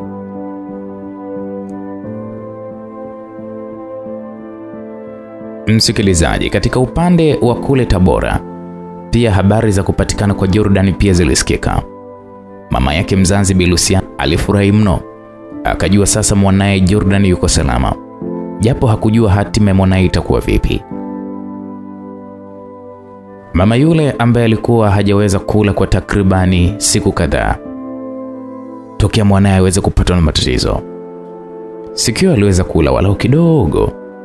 Alishuhudia taarifa za habari katika televisheni yake, ambapo aliwaona waandishi wengi wa habari na kamera zao wakiwa katika ile hospitali aliyokuwepo Jordan. Alifanikiwa kuiona vyema sura ya mwanae ambaye ilionekana kudhoofika sana kwa kuchoka. Alimuonea huruma sana kijana wake. Msikilizaji, muda huo Jordan alikuwa tayari katolewa risasi. Hivyo alikuwa na maumivu makali mno kutokana na upasuaji aliokuwa amefanyiwa. Lakini ilimlazimu kukaa mbele ya kamera za waandishi wa habari waliokuwa wakimzongazonga katika kitanda chake alichotakiwa aweze kupumzika wodini hapo. Jordan kupitia kamera zile, hasa alipoona kamera za chaneli fulani hivi maarufu mno, aliamini kabisa ya kwamba mama yake ataiona video ile. Alibubujikwa tu na machozi na hata alishindwa kabisa kujibu maswali ya waandishi wale. Lakini aliongea tu maneno matatu, akasema, mama, mimi sijaua. Maneno yale ya Jordan yalitoka kwa uchungu sana. Na muda huo uongozi wa hospitali walifanya utaratibu kuwaondoa waandishi hao wa habari wodini humo na kumwacha mgonjwa huyo. Walidai ya kwamba ni muharifu. Walimwacha ili aweze kupumzika kidogo. Lakini maneno yale mama Jordan alikuwa ameyapata vyema kabisa, na kwa kweli hakuna mama asimjua mwanae. Bi Luciana alielewa kabisa kwamba mwanae hakuwa amefanya mauaji. Alilia sana kiasi cha kukaribia kupoteza fahamu. Taarifa zile zilienea Tanzania nzima, na maneno aliyoyaongea Jordan ya kwamba mama, mimi sijaua, yaliwapa mawazo mengi sana, japo wengi waliamini ile ilikuwa ni hali ya kujitetea tu. Basi kijana Jordan aliachwa wodini mule akiwa na wale maaskari wawili, maana matibabu yalikuwa bado yanaendelea. Hatimaye mida ya saa 2 usiku ilifika. Majambazi wale tayari walikuwa wameshazunguka ile hospitali. Tayari walijua wodi ambayo alikuwemo kijana Jordan. Hivyo walisubiri hadi watu wapungue hospitalini pale. Na baadaye mida ya saa 4:30 usiku, watatu hao kati ya 12 waliingia kama raia au kama wagonjwa wa kawaida tu wodini hapo. Na wengine 4 waliingia moja kwa moja hadi katika ile wodi aliyokuwemo kijana Jordan. Wodi ile bahati mbaya kwa siku ile alikuwa hapo Jordan peke yake, na askari mmoja alikuwa ametoka, hivyo alibaki askari mmoja tu ambaye naye usingizi ulikuwa ukimchukua. Yona na wenzio wawili walifanikiwa kuingia katika chumba kile kwa kunyata sana. Askari alikuja kushtuka tayari amekwisha kuzungukwa.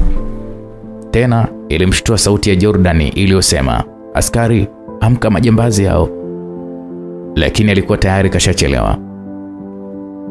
Majambazi hao pia walikuwa wana mafunzo ya kijeshi hivyo hivyo.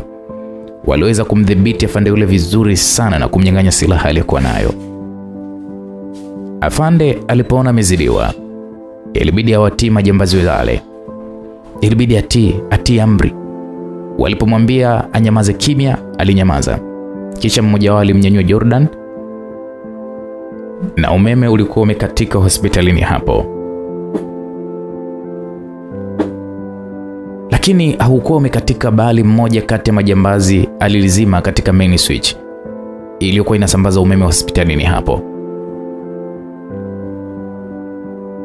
Kama nilivyowaambia, ya kwamba walifika majambazi takriban 12. Kila mmoja alikuwa anajua kazi yake. Basi Jordan alizibwa mdomo wake kwa kitambaa, kisha afande akachomwa na kisu masikioni na kifuani. Kisha majambazi hao walifanikiwa kutoka nje ya geti lile la hospitali salama kabisa, huku wakiwa wamefanikiwa kumchukua Jordan. Kwa kuwa mambo hayo yalifanyika kwa umakini mkubwa sana, watu waliokuwa pale hospitalini hapo hawakugundua kilichokuwa kikiendelea hadi pale walipofanya harakati za kurudisha umeme. Hatimaye umeme ulirudi na yule afande aliyekuwa ametoka kidogo akarudi. Hapo ndipo ilipogundulika kwamba kuna jambo kubwa limetokea katika hospitali ile. Kwa sababu afande yule alijulikana kwa jina la Magere, alikuta mwenzake tayari kashauawa na visu. Alafu Jordan hakuwepo. Alipiga simu haraka sana kituo cha polisi ili kuweza kupata msaada, japo tayari alikuwa amechelewa sana afande huyo. Hayo pia yalionekana kuwa ni mauaji yaliyofanywa na Jordan.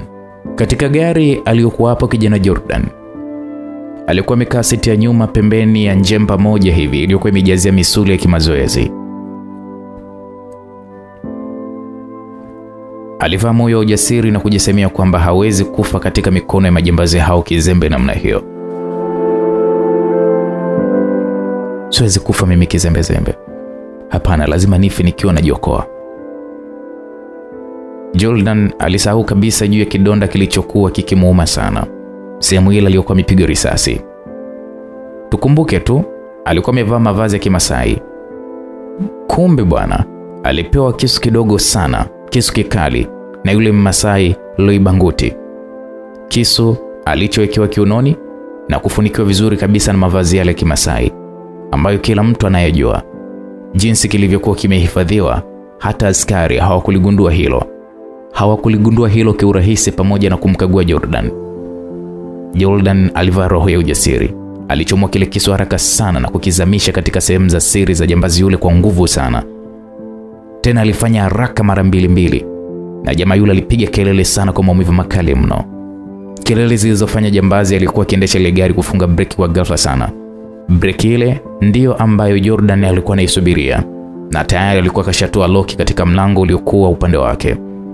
Basi baada gari ile kusimamishwa kwa ghafla, Jordan tayari alikuwa amesharuka nje, akiwa na mavazi yake aliyokuwa amepewa na Loibanguti yule Masai. Usiku ule ule, askari walitapakaa kila kona na kulikuwa kuna doria ambapo vijana wengi waliokuwa wakizurula usiku ule bila sababu walikuwa wanakamatwa. Taarifa hizo pia zilirushwa hewani ambapo zilienea Tanzania nzima kupitia taarifa za habari. Taarifa za habari ambazo zilisomeka ya kwamba Jordan amemuua askari na kufanikiwa kukimbia hospitalini pale, lakini pia ilionekana kama kuna mtu ambaye anashirikiana naye. Mama wa Jordan alianza kupaki vitu vyake usiku ule ili asubuhi yake safari kuelekea katika jiji la Arusha huenda atamuona mwanae. Hakumshirikisha yeyote juu ya swala hilo. Hakumshirikisha yeyote. Majambazi wale ambao Jordan alikuwa amewaacha Solemba, mmoja wao akiwa ni Mwalimu Yona pamoja na yule ambaye alikuwa amechomwa kisu katika sehemu za siri, waliamua kujigawa na wenzao ili watawanyike kumtafuta Jordan, huku yule mgonjwa akipelekwa hospitalini kwa ajili ya kuweza kupata matibabu, maana alikuwa amejeruhiwa vibaya sana sehemu zake za siri. Upande wa mmiliki wa shule St. Maximilian, yeye alikuwa anahuzunika juu ya mauaji yaliyokuwa yametokea, tena kwa sababu yalikuwa yakimhusisha mwanafunzi aliyetoka katika shule yake. Aliumia mno. Alianza kuhisi kwamba kuna kitu kipo sawa, na kwa jinsi alivyokuwa akimjua mwanafunzi yule pamoja na uadilifu aliokuwa nao shuleni pale, akaamua afanye mikakati kwa ajili ya kuangalia tatizo ni nini katika shule yake. Kwanza kabisa aliamua kuomba kufunga ile shule na kurudisha wanafunzi majumbani kwao kwa muda maalum. Wale vijana wawili waliokuwa wakivuta bangi na Jordan siku ya mauaji shuleni kwao, Jackson na Saidi, walitakiwa pia kurudi majumbani kwao kama wanafunzi wengine. Na kumbe Jackson ni mtoto wa mmiliki wa ile shule, hivyo kwao hapakuwa mbali sana na shule ile. Wakati Saidi alikuwa ni mtoto wa Mr. Mikidadi ambaye ndiye alikuwa mmiliki wa majambazi waliofanya mauaji katika ile shule. Vijana hao wawili walikubaliana kutokutoa siri yao kama walikuwa wanavuta bangi pamoja na Jordan ile siku, maana waliogopa. Lakini baada ya Jackie kurudi nyumbani kwao, aligundua ya kwamba baba yake hakuwa sawa kabisa kutokana na yale yaliyokuwa yakiendelea katika shule yake. Naam.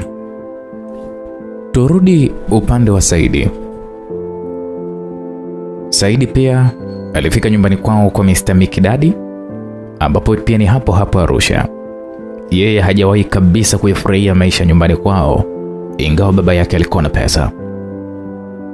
Kila kikanyaga nyumbani kwao, alikuwa akikumbuka mateso ambayo mama yake alikuwa akifanywa na baba yake huyo Mr. Mikidadi.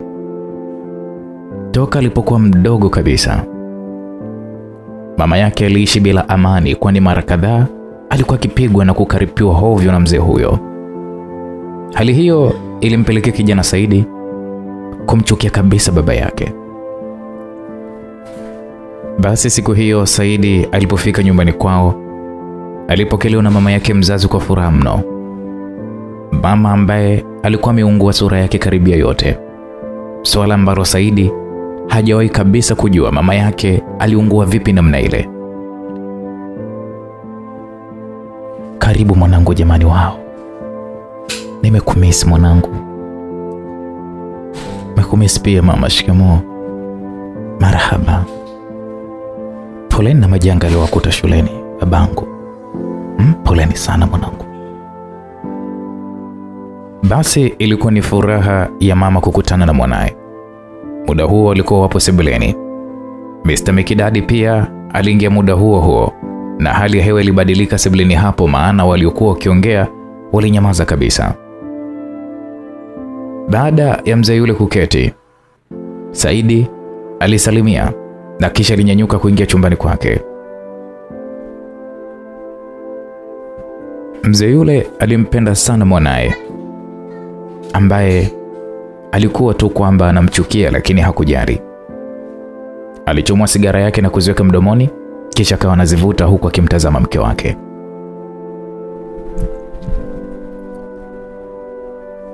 Mama Saidi alinyanyuka na kutaka kuondoka, lakini alipopita hatua kama 3 ili aelekee chumbani kwake, alisimamishwa na sauti ya Mikidadi iliyoongea kwa umakini sana.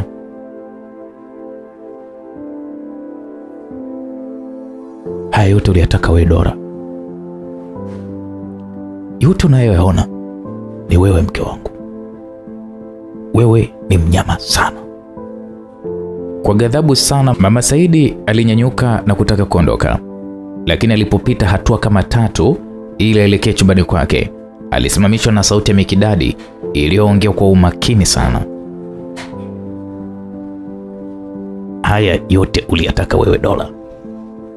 Yote unayoyaona ni wewe mke wangu. Wewe ni mnyama sana. Kwa ghadhabu sana alizungumza baba yake na Saidi. Aligeuka na kuongea kwa sauti ya juu kidogo iliyofanya hata Saidi naye aliyekuwa chumbani kwake aweze kusikia. Nimefanya nini? Kuninyima uhuru wa maisha yangu? Kuninyanyasa? Huo ndio unyama wangu wewe mpuzi? Ungenisikiliza walau kwa siku ile tu Dora, haya yote singekuepo. Mikidadi alianza kuvuta kumbukumbu za utotoni mwake. Muda huo Saidi alikuwa koridoni akiwasikiliza wazazi wake. Msikilizaji, tunarudishwa katika mwaka 1967 ambapo Mikidadi alikuwa na umri wa miaka 7. Ilikuwa ni katika mkoa wa Lindi katika kijiji cha Mitwero. Mikidadi alikuwa akiishi na mama pamoja na baba yake mzazi kwa furaha tu. Baba yake Mikidadi aliyekuwa anaitwa Nelson, kwa wakati huo alikuwa ni mkulima mkubwa tu na mfanyabiashara wa mazao ya biashara, haswa korosho ambazo alikuwa akiwauzia wakoloni. Hivyo alibahatika kuwa na mali nyingi mno. Siku moja Mikidadi akiwa bado amelala majira ya asubuhi, alisikia kelele nje ya nyumba yao. Alipotoka, alimkuta mwanamke mmoja aliyejulikana kwa jina la Somoe, ambaye alikuwa anaongozana na mtoto wake wa kiume, ambaye kiumri alikuwa ni mkubwa kidogo kwa Mikidadi. Mwanamke yule alikuwa akigombana sana na mama wa Mikidadi. Umezalishwa huko, unataka kumsingizia mume wangu, si ndio? Dada, tafuta pa kwenda kuupeleka huo mzigo wako. Mimi siwezi kulea mtoto wa mtu. Mama yake Mikidadi alikuwa akimlalamikia sana mwanamke yule ambaye alikuwa akilia tu machozi.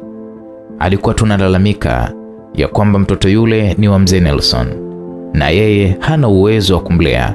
Hivyo alikuwa anaomba mzee Nelson amchukue mwanae. Muda wote huo mzee Nelson alikuwa kimya tu wakati wanawake hao walipokuwa wakizozana. Na mwisho wa siku mama yule aliondoka pamoja na mwanae baada ya kuona mikataliwa. Baada ya siku 2 mzee Nelson aliletewa kesi kutoka kwa balozi kwamba Somoe, ama mwanamke alikuwa anadai ya kwamba na mtoto wake, alikuwa amejinyonga na kujiua, huku akiwa ameacha ujumbe kwamba mtoto wake ni wa mzee Nelson, ambaye alimtelekeza kipindi alipokuwa na mimba na kuoa mwanamke mwingine.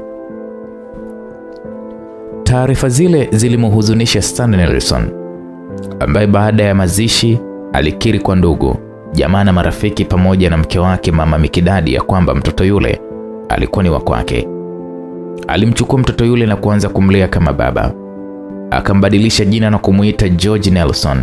Hivyo George alikuwa kaka mkubwa wa Mikidadi.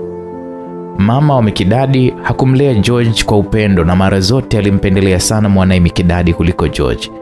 Lakini swala hilo halikumfanya Mikidadi kumchukia kaka yake, bali waliishi kwa upendo na kuwa marafiki kabisa.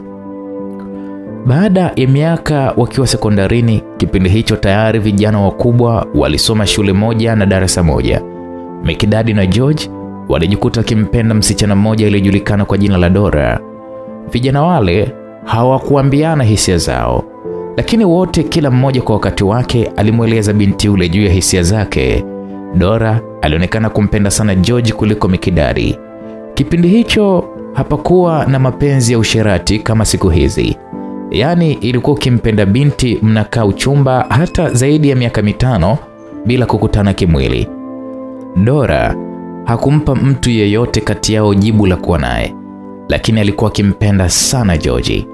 Na kwa kuwa walitokea kijiji kimoja, baada ya kumaliza shule, Dora alimweleza mama yake juu ya vijana wale wawili.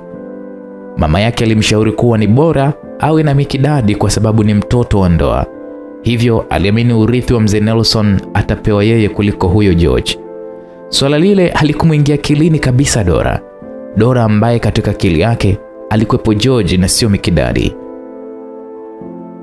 Basi hata vijana wale wawili na mzungumzia George na Mikidadi waliwashirikisha wazazi wao, hususan baba yao, juu ya hisia zao kwa binti yule. Lakini kila mmoja alieleza kivyake. Nia zao zilikuwa ni kuozeshwa kwa yule binti. Mzee Nelson aliona apeleke taarifa zile nyumbani kwa kina Dora, na nia yake ni binti yule amchague kijana anayempenda kati ya wale wawili. Jambo hilo halikuwa siri tena baina ya vijana wale wawili. Mikidadi na George wote walifahamu kama wanampenda yule binti Dora. Swala lile lilianza kuleta tofauti kwao. Wazazi wa Dora walirudisha majibu ya kwamba binti yao amemchagua Mikidadi. Naam, akiwa katika wimbi zito mno la kumbukumbu hizo zote, Mr. Mikidadi alishtushwa na simu yake ya mkononi iliyokuwa ikiita. Alipokea na mke wake ambaye alikuwa amejawa na machozi mengi usoni alikimbilia chumbani kwake. Halo, Chibu vipi? Safi bosi, hatujafanikiwa kabisa kumkamata huyo kijana. Tumemtafuta sana. What? Ni taarifa gani hizo za kipuzi mnazoniletea hapa? Kwa hiyo mnataka kudai kwamba pesa zenu, si ndio? Hapana boss, bado tunaendelea kumtafuta. Kijana ana akili sana, katuzidi maarifa. Wapuzi wakubwa nyie. Leo kabla jua halijazama, naomba mniletee habari njema. Mr. Mikidadi alikata ile simu na kuwasha sigara nyingine iliyokuwa pale mezani kwake. Kumbe muda wote huo hata Saidi alikuwa bado yupo koridoni na alikuwa nasikia baadhi ya mazungumzo ya baba yake. Saidi alibaki njia panda maana hakuelewa vizuri. Alirudi chumbani kwake, alijaribu kutafakari ni kitu gani kinaendelea katika familia yao ambayo haijawahi kabisa kuwa na amani.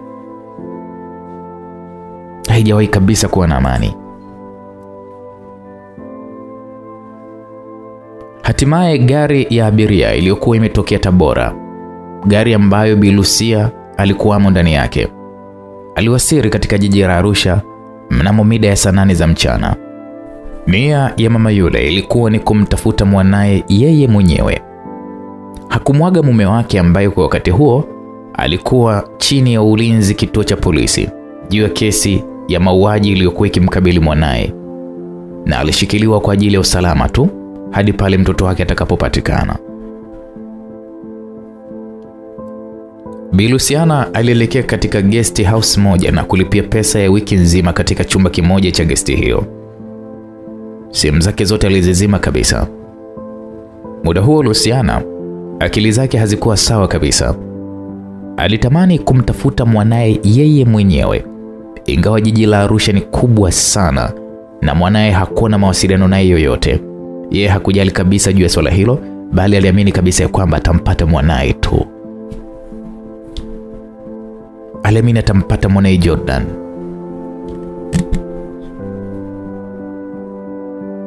Upande mwingine, Jordan aliyekuwa bado kavalia mavazi ya Kimasai alionekana kuchoka sana. Kwanza kwa kuzongozongwa na balaa nyingi mno, pia maumivu ya kidonda cha risasi yaliyokuwa katika bega lake. Lakini pia kwa sababu hakuwa amekula siku nzima na alikuwa amekimbia sana umbali mrefu asijue anaelekea wapi. Wakati huo alikuwa katika eneo ambalo hakuonekana mtu hata mmoja. Yaani ilikuwa ni kama mbuga fulani. Jordan alianza kuogopa, maana alijua tu eneo lile litakuwa lina wanyama wakali ambao wasingeweza kukabiliana nao hata kama wakimvamia. Alianza kutafuta walau nyumba za watu, maana aliamini eneo lile hata wakimwona hawawezi kumjua, maana palikuwa ni mbali sana na mjini, ambapo huko mjini alipokuwa amepakimbia. Hatimaye giza lilianza kuingia. Hapo ndipo hofu ilipozidi kutanda kwenye moyo wa kijana Jordan. Alipiga magoti, na kwa kuwa alikuwa anajua vyema kuomba, alianza kumwomba Mungu amwepushe na balaa lolote ambalo litakuwa mbele yake. Katika kituo cha polisi, msikilizaji, ambacho alikuwemo kijana Loibanguti ule Mmasai pamoja na mdogo wake Lobikieki, wa Masai hawa waliokuwa wamejitolea kumsaidia Jordan waliandamwa na kesi ya kwamba wanashirikiana na Jordan katika mauaji. Hilo lilileta ugomvi kati ya Lobikieki na Loibanguti, ambapo Lobi alikuwa akimlaumu sana kaka yake kwa kuamua kumsaidia Jordan ambaye ni muuaji na tayari ameshawakimbia. Lakini Loibanguti yeye alikuwa akiamini kabisa ya kwamba Jordan sio muuaji, bali kuna muuaji.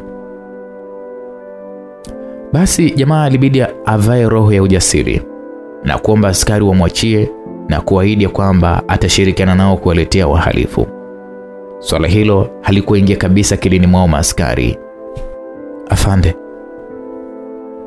fanyeni vyovyote tuwapeleke nyumbani mkapaone mimi sio muuaji, lakini naweza kujitahidi nikawaletea muuaji, lakini pia naomba ulinzi kwa mdogo wangu, aachiwe maana hausiki na chochote. Maneno yale ya Loibanguti yaliwapa tafakari maaskari wale, na baadaye mkuu wa jeshi aliamuru ya kwamba kijana yule Mmasai Loibanguti aachiliwe ili kamtafute huyo muuaji kama alivyoahidi, lakini mdogo wake Lobi abakishwe mahabusu hapo hadi kaka yake atakapomleta mhalifu. Hiyo ilikuwa ni usiku, hivyo waliahidiana ya kwamba asubuhi ndipo wataanza kazi hiyo. Lobi alizidi kukasirika zaidi juu ya swala hilo la kuachwa yeye kituoni. Lakini pamoja na yote, Loibanguti aliwaambia wale maaskari ataongozana na maaskari wawili katika kazi hiyo, ambapo wao watavaa nguo za kawaida tu za kiraia ili isiwe rahisi kwao kuweza kugundulika. Naam, Bi Luciana ama Mama Jordan akiwa katika chumba cha gesti ambacho alikuwa amefikia, alikuwa akipanga namna atakavyoanza kazi yake ya kumtafuta mwanae. Alijisemea kwamba inabidi aanze katika shule hiyo ambayo ilikuwa ikidaiwa kutokea yale mauaji kwa mara ya kwanza, ambayo yalidaiwa kufanywa na mwanae Jordan. Basi ikiwa bado ni usiku, Jordan akiwa bado anatafutwa, njaa ilimuuma. Njia akawa anaendelea kutafuta walau atokee katika makazi ya watu ili asilale polini alipokuwepo, kwa kuhofia kwamba wanyama au kupigwa na risasi tena kama ilivyokuwa amepigwa risasi siku chache zilizokuwa zimepita. Ndipo vikasikika vishindo karibu na pale alipokuwa. Jordan alishindwa kuelewa vile vilikuwa ni vishindo vya nini, ila alikitoa kisu chake kidogo kwa ajili ya kujitahadhari, huku akisikiliza kwa makini sauti ile inatokea upande upi ili aelewe anakimbia kuelekea upande gani.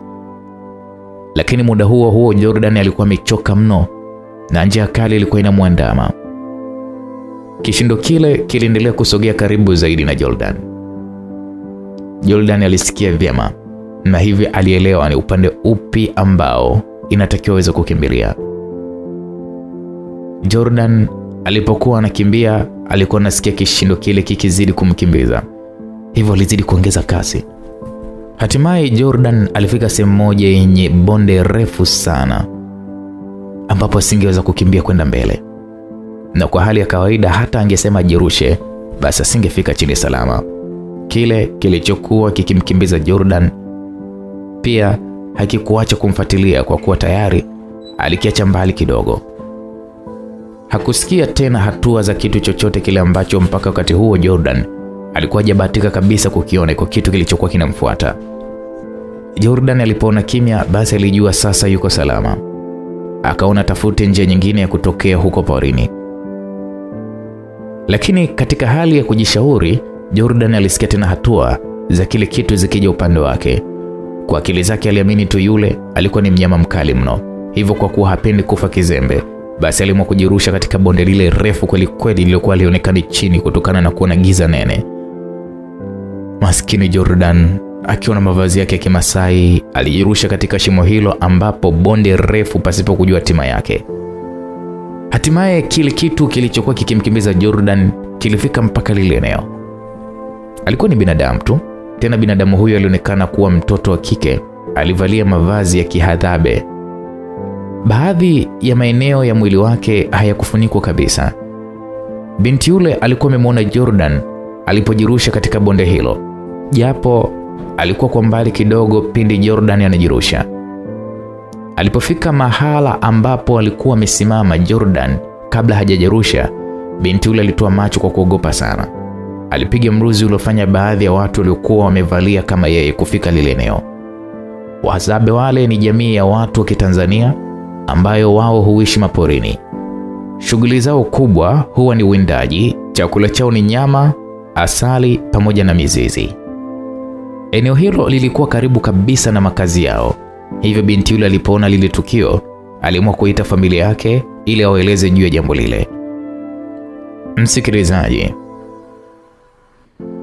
basi upande wa Bilusiana ama Mama Jordan, hatimaye kulipambazuka asubuhi mida saa 4 hivi asubuhi. Mama yule alijiandaa vyema kabisa kwa ajili ya kwenda kuonana na mmiliki wa shule ile ili aanzie hapo kumfuatilia mtoto wake. Alichukua usafiri wa bodaboda uliomfikisha hadi katika shule hiyo ambayo ilikuwa imefungwa kwa muda kwa sababu ya mauaji yaliyokuwa yametokea shuleni hapo. Lakini kufungwa kwake hakukusababisha kutokuwepo kwa baadhi ya watu na walimu shuleni hapo. Lakini pia hata baadhi ya wanafunzi ambao walitokea mikoa ya mbali, wao hawakurudi majumbani kwao kutokana na kukwepa gharama ya nauli. Hivyo waliishi kwa tahadhari huku wakiwa wanasubiri kufunguliwa kwa shule hiyo.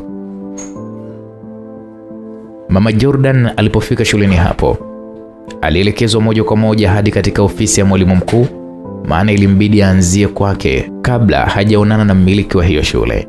Karibu sana mama. Asante sana, habari za kazi mwalimu? Salama, tunamshukuru Mungu. Poleni na matatizo la ukuta. Asante sana mama, karibu sana.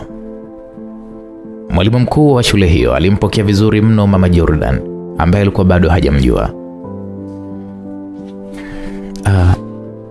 Mimi naitwa Luciana Johnson. Ni mama mzazi wa Jordan Johnson. Karibu sana mama. Nashukuru sana. Samahani sana mwalimu kama nitakuwa navunja sheria, lakini mimi kama mzazi nimeguswa sana na jambo hili. Ndio maana nimeamua kutoka huko Tabora kwa ajili ya kuja kufuatilia hili swala ili niweze kumtafuta mwanangu. Ifike mahala hata nyie mtambue kwamba yule bado ni mtoto mdogo sana. Na mama samahani kwanza. Mimi sina mamlaka yoyote juu ya hili. Na wala siwezi kabisa kuzungumzia hilo swala. Maana mimi hapa ni mkuu tu katika shule. Nahusika na shule na sio hayo mambo mengine. Kwa hiyo hayo mengine yapo nje ya shule. Hivi una mtoto wa kweli? Naomba kuonana na mmiliki wa shule. Kwa hilo mama halitowezekana, kwa sababu director yupo na mambo mengi sana. Hauwezi kukaa kuongelea hilo jambo lako unalotaka kuliongelea. Wewe ni mpuzi sana na hauna hutu hata kidogo, si ndio? Kumbuka nimekuja kwa ajili ya mwanangu. Mna uhakika gani kama mwanangu kaua yeye? Mwishowe Mama Jordan alianza kupiga kelele za hasira. Alipiga kelele za hasira kwa kumshambulia mkuu wa shule kwa maneno makali mno. Jambo lililofanya baadhi ya walimu ambao waliokuwa katika ofisi ya walimu muda ule kufika katika ofisi ile ya mwalimu mkuu ili kuangalia kuna nani.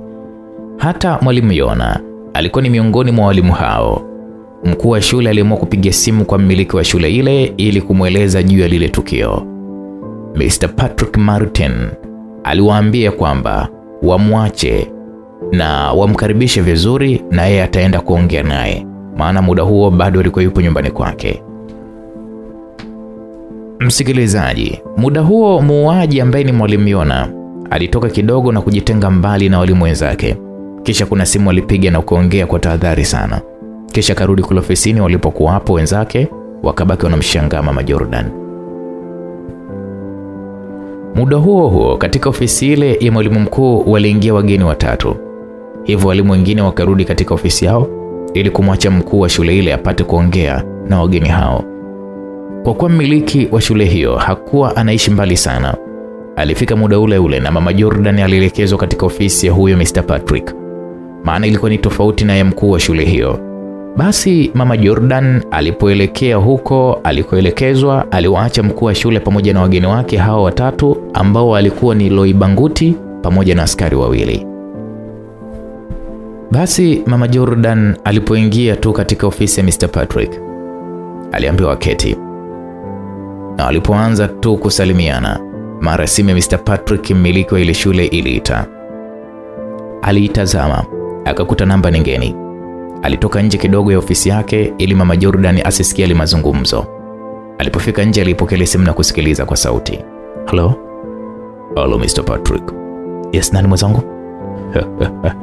Mimi ni Jordan. Jordan? Jordan D. Johnson ni muuaji. Hunijui? Mimi ni muuaji. Sikuelewi. Uko wapi? Kama unampenda mwanao na familia yako, njoo huku nyuma ya jiko sasa hivi. Na ukimwambia mtu yote basi ujue leo itakuwa ni mwisho wako. Mr. Patrick aliogopa sana. Alichokifanya yeye, alipiga namba ya polisi kisha akatoa taarifa huku akiwa anaelekea nyuma ya jiko lile kwa tahadhari sana. Cha ajabu, alipofika huko hakumkuta mtu wala kitu chochote. Muda huo ving'ora vya askari vilisikika. Watu wote walikuwa shuleni pale walihamaki sana na kujiuliza kuna nini. Mr. Patrick alitoka mbio kuelekea walikokuwa askari na kuelekeza ni kwa nini alikuwa amewaita. Walijaribu kuangalia kwa makini lakini hawakumwona mtu yoyote. Walijaribu kuipiga ile namba iliyokuwa imempigia mwanzo Mr. Patrick lakini haikupatikana kabisa. Mr. Patrick akaonekana ni mwongo kwa baadhi ya waliokuwa pale. Askari waliingia katika gari yao ili kuondoka na Mr. Patrick aliamua kurudi ofisini ambapo alikuwa amemwacha mama yule aliyedai kwamba yeye ni Mama Jordan ama Bi Luciana. Mr. Patrick alipofika ndani ya ofisi yake, alishtuka mno bila kuamini kile alichokuwa amekiona mbele macho yake. Alipiga kelele za uoga zilizofanya walimu wengine kusikia na kuelekea huko ofisini kwake. Kila aliyefika ofisini hapo alipigwa na butwaa kwani Bi Luciana alikuwa ameuawa. Damu yake iliyomiminika kama maji ilikuwa inatoka katika eneo la shingo yake. Ilitapakaa sana mule ofisini. Alikuwa kaketi kwenye kiti, huku shingo yake iliyoonekana kuchomwa na kisu katika mshipa mkuu wa damu ikiwa inaning'inia, huku kichwa chake kikionekana kimeinama kabisa chini. Kila mtu alishangaa sana na bila kupoteza muda, Mwalimu Yona, mmoja kati ya walimu hao, alipiga simu polisi kwa ajili ya kuripoti swala lile. Ambapo haikupita muda, gari ya askari ilifika eneo hilo. Hata Loibanguti pamoja na wale maaskari wawili, Musa na Kelvin, aliokuwa ameambatana nao pia walishuhudia lile tukio.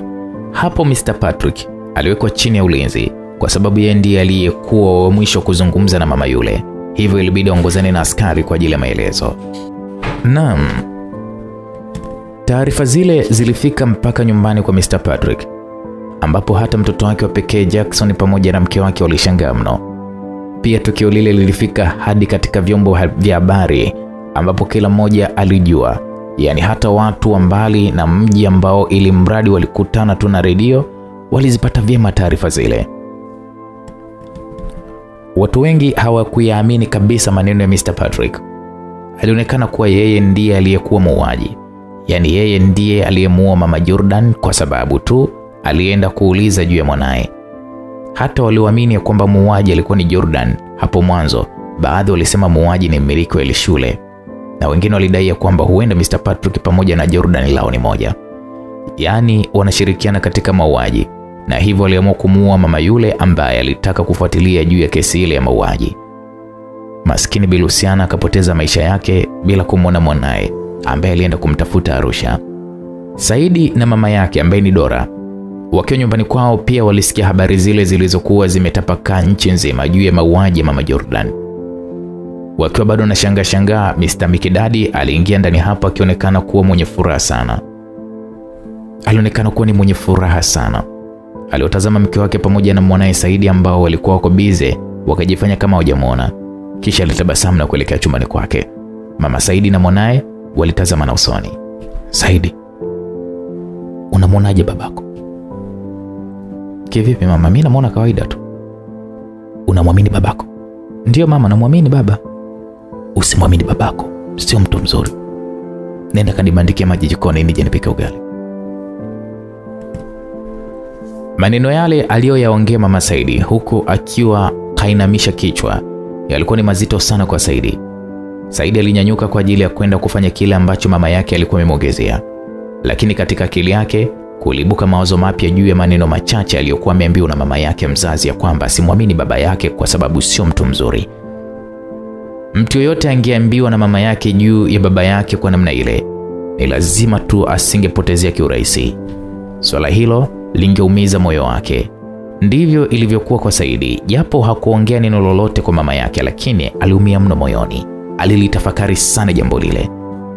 Basi kule shuleni kulikokuwa kumetokea tukio la mauaji, kulitakiwa kufungwa kabisa, asionekane mtu eneo lile. Hata wanafunzi ambao hawakwenda majumbani kwao kutokana na umbali pia walitakiwa kuondoka eneo lile la shule. Wakati purukushani za askari zikiwa zinaendelea, wale maskari wawili wakiwa pamoja na Loibanguti walimwambia mkuu wa shule kwamba wanahitaji kuonana na rafiki zake Jordan. Mkuu wa shule aliwajibu ya kwamba hilo halitowezekana kwa kuwa wanafunzi wale walikuwa wamefunga shule. Hivyo ilikuwa ni ngumu sana kuwapata maana walikuwa majumbani kwao.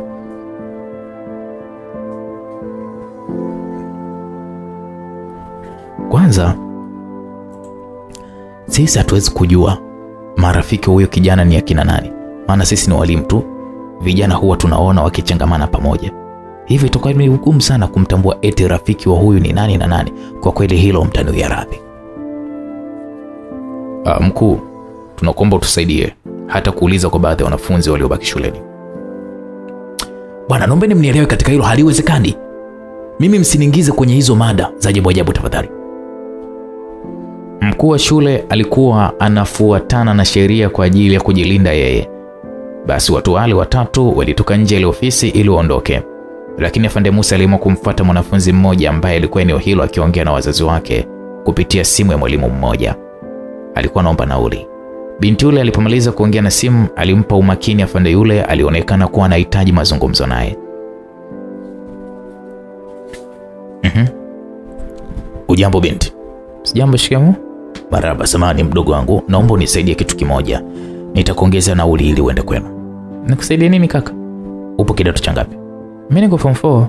Okay, vizuri. Nahitaji kujua waliokuwa rafiki zake Jordan unaofahamu. Hapo mwanafunzi yule kwa uoga na mshtuko aligeuka kuangalia huku na kule, kisha akapunguza sauti na kusema, usiseme, lakini kama nimekuambia mimi, rafiki wa Jordan mmoja wapo ni mtoto wa mwenye hii shule. Anaitwa Jackson Patrick na mwingine anaitwa Saidi Nelson. Okay, ni hao tu. Mimi naonaga ni hao tu, anakuaga nao mara nyingi sana, wanakuaga pamoja. Muda wa chakula pia hata muda wa kulala. Huwa wapo watatu. Afande yule aliangalia kama kuna mtu anayemwona, akaona kila mtu yuko busy, akachomoa pesa iliyokuwa kwenye mfuko wake wa shati kiasi cha shilingi 30,000 na kumkabidhi yule binti kwa siri sana. Chukua hiyo, utaongezea nauli ya kwenda kwenu. Usijali, mimi ni askari mpelelezi wa jeshi la polisi. Lolote litakalokukuta piga simu kituo cha polisi, sawa?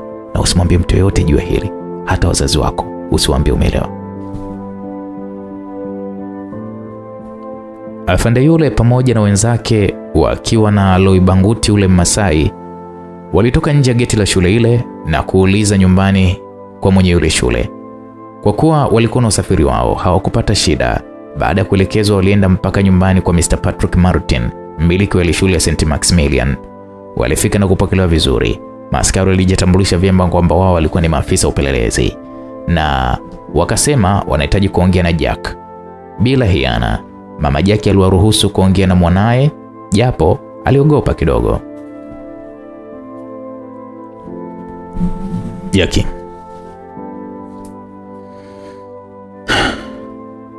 sisi ni maafisa upelelezi wa jeshi la polisi. Tunahitaji ushirikiano wako.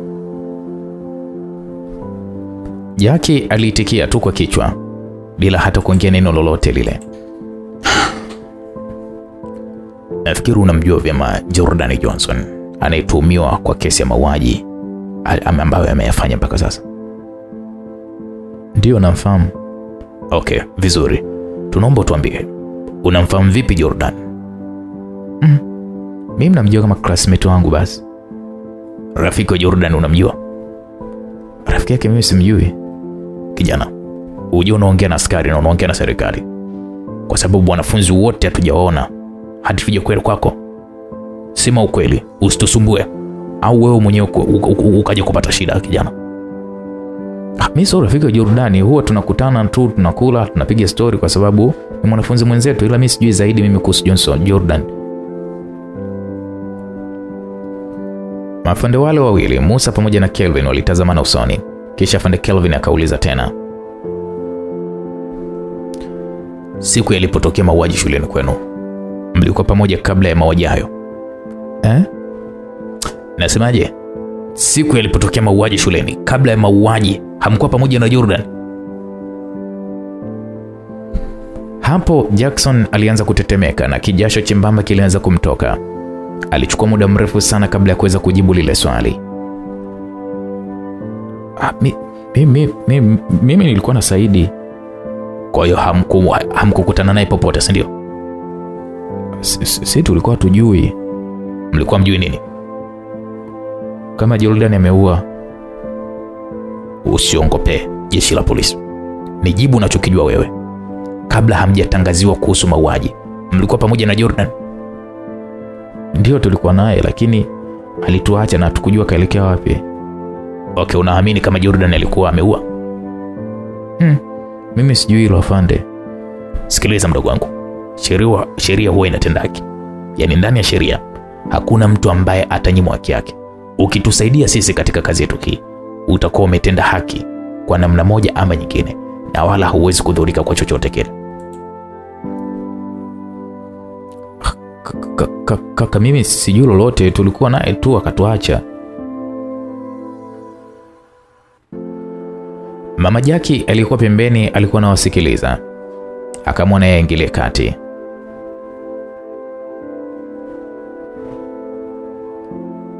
Lakini afande, mume wangu mmemkamata kwa tuhuma hizo. Mnateka tena mfanye hivi kwa mwanangu? Au kosa letu ni kuwa wamiliki wa hiyo shule? Hapana mama. Sisi hatujaje kumkamata Jackie, na wala hatumtuhumu kwa lolote. Bali tuko hapa kazini kupeleleza hii kesi. Na kama ulivyomsikia mwanao, kakiri kabisa kwamba siku ya mauaji walikuwa pamoja na Jordan. Kabla hata ya jambo hilo halijatokea. Je, kuna mtu mwenye uhakika kama kijana yule alikuwa ni kweli ndio yeye aliyeua? Na kama aliua, ndio tunafanya tafiti sababu ya kuua ni nini.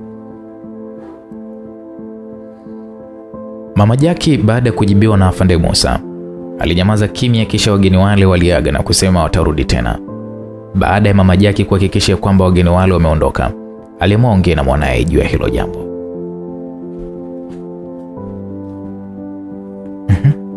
Jackie mwanangu, kumbe ulikuwa na urafiki na huyo kijana. Sasa mbona hujawahi kuniambia au kumwambia babako kwamba unajua lolote juu ya jambo hilo la mauaji? Mama, ni kweli ni rafiki yangu, ila kuhusu mauaji mimi sijui. Basi yani kiukweli mimi sijui kabisa. Kwa hiyo umekiri hapo ulikuwa naye siku ya mauaji. Sasa hujui vipi tena mwanangu wewe? Mimi ni mama yako. Hebu niweke wazi nijue na kusaidiaje Jackie mwanangu. Jackie alichukua na kikwepa ni kusema swala la kuvuta bangi. Alijua kisema hivyo atamuumiza mno mama yake, ila alijaribu kumwambia ukweli. Mama, tulikuwa nje ya fence ya shule. Mimi, Jordan pamoja na Saidi. Lakini Jordan alituacha mimi na Saidi. Alituacha akadai kwamba anarudi ndani ya fence ili awahi tusije tukakamatwa. Sasa hebu ngoja kwanza. Hapo Jackie. Nje ya fence ya shule? Si ndio? Ndio mama. Mlienda kufanya nini huko nje ya fence ya shule Jackie mwanangu? Tulikuwa tunacheza tu mama. Jackie, naomba uniambie ukweli. Nijue na kusaidia vipi. Kwa nini mkacheza nje ya fence? Kwa nini? Wakati mnajua kabisa kinyume ni cha sheria kwenda kucheza nje ya fence. Hebu kwa mawazi uniambie mimi sio mjinga mwenzio Jackie. Tena usinipandishe hasira nikakufumua sasa hivi. Maana ongea na wewe kiurafiki alafu unataka kunipandisha kichwani. Sasa tutaongea unavyotaka wewe. Hapana mama. Haya niambie, mlikuwa mnafanya nini nje ya fence? Mama tulikuwa tunavuta bangi. Jackie, mwanangu unasemaje? Au sijasikia vizuri? Baada ya kuvuta? Ndo Jordan akatuacha pale, yeye akarudi shule. Kama dakika 10 baada ya Jordan kutuacha pale, kengele ilianza kupigwa. Sisi tukaruka fence tukaingia ndani ya shule, lakini tulivukia eneo ambalo ingekuwa rahisi kuwahi pale paredi, maana kengele iliashiria kuwahi maeneo ya Asembo. Tulipofika pale Asembo ndo tukatangaziwa hivyo, lakini Jordan yeye hakuonekana pale Asembo.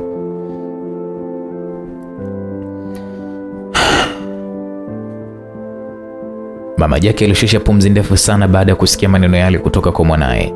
Naam. Afande Musa, Kelvin pamoja na yule kijana Masai Loibanguti walifika hadi nyumbani kwa Mikidadi. Walimkuta Mr. Mikidadi, na kwa kuwa walikuwa wamevalia nguo za kiraia wala Mikidadi hakuwafahamu kama ni maaskari hadi walipojitambulisha. Swala hilo lilimshtua kidogo Mikidadi. Alijua wamemfuata yeye, lakini wakamwambia kwamba wanamhitaji mwanae Saidi. Karibuni sana afande. Lakini mwanangu ni wa nini tena?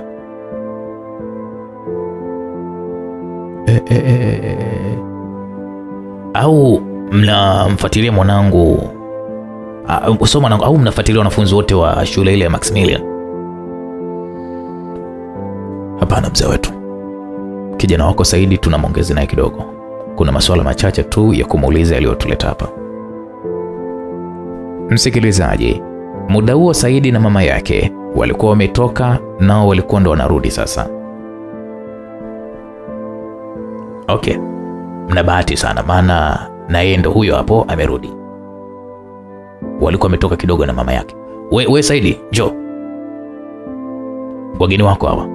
Kwa hiyo afande, sisi tuwapisha si ndio? Au tunaweza kuepo? Ingekuwa vizuri zaidi kama mngetupisha ili kumpa uhuru kijana. Si unajua tena. Okay, mama Saidi, twende chumbani tuwapishe hawa kidogo na mazungumzo na kijana wetu.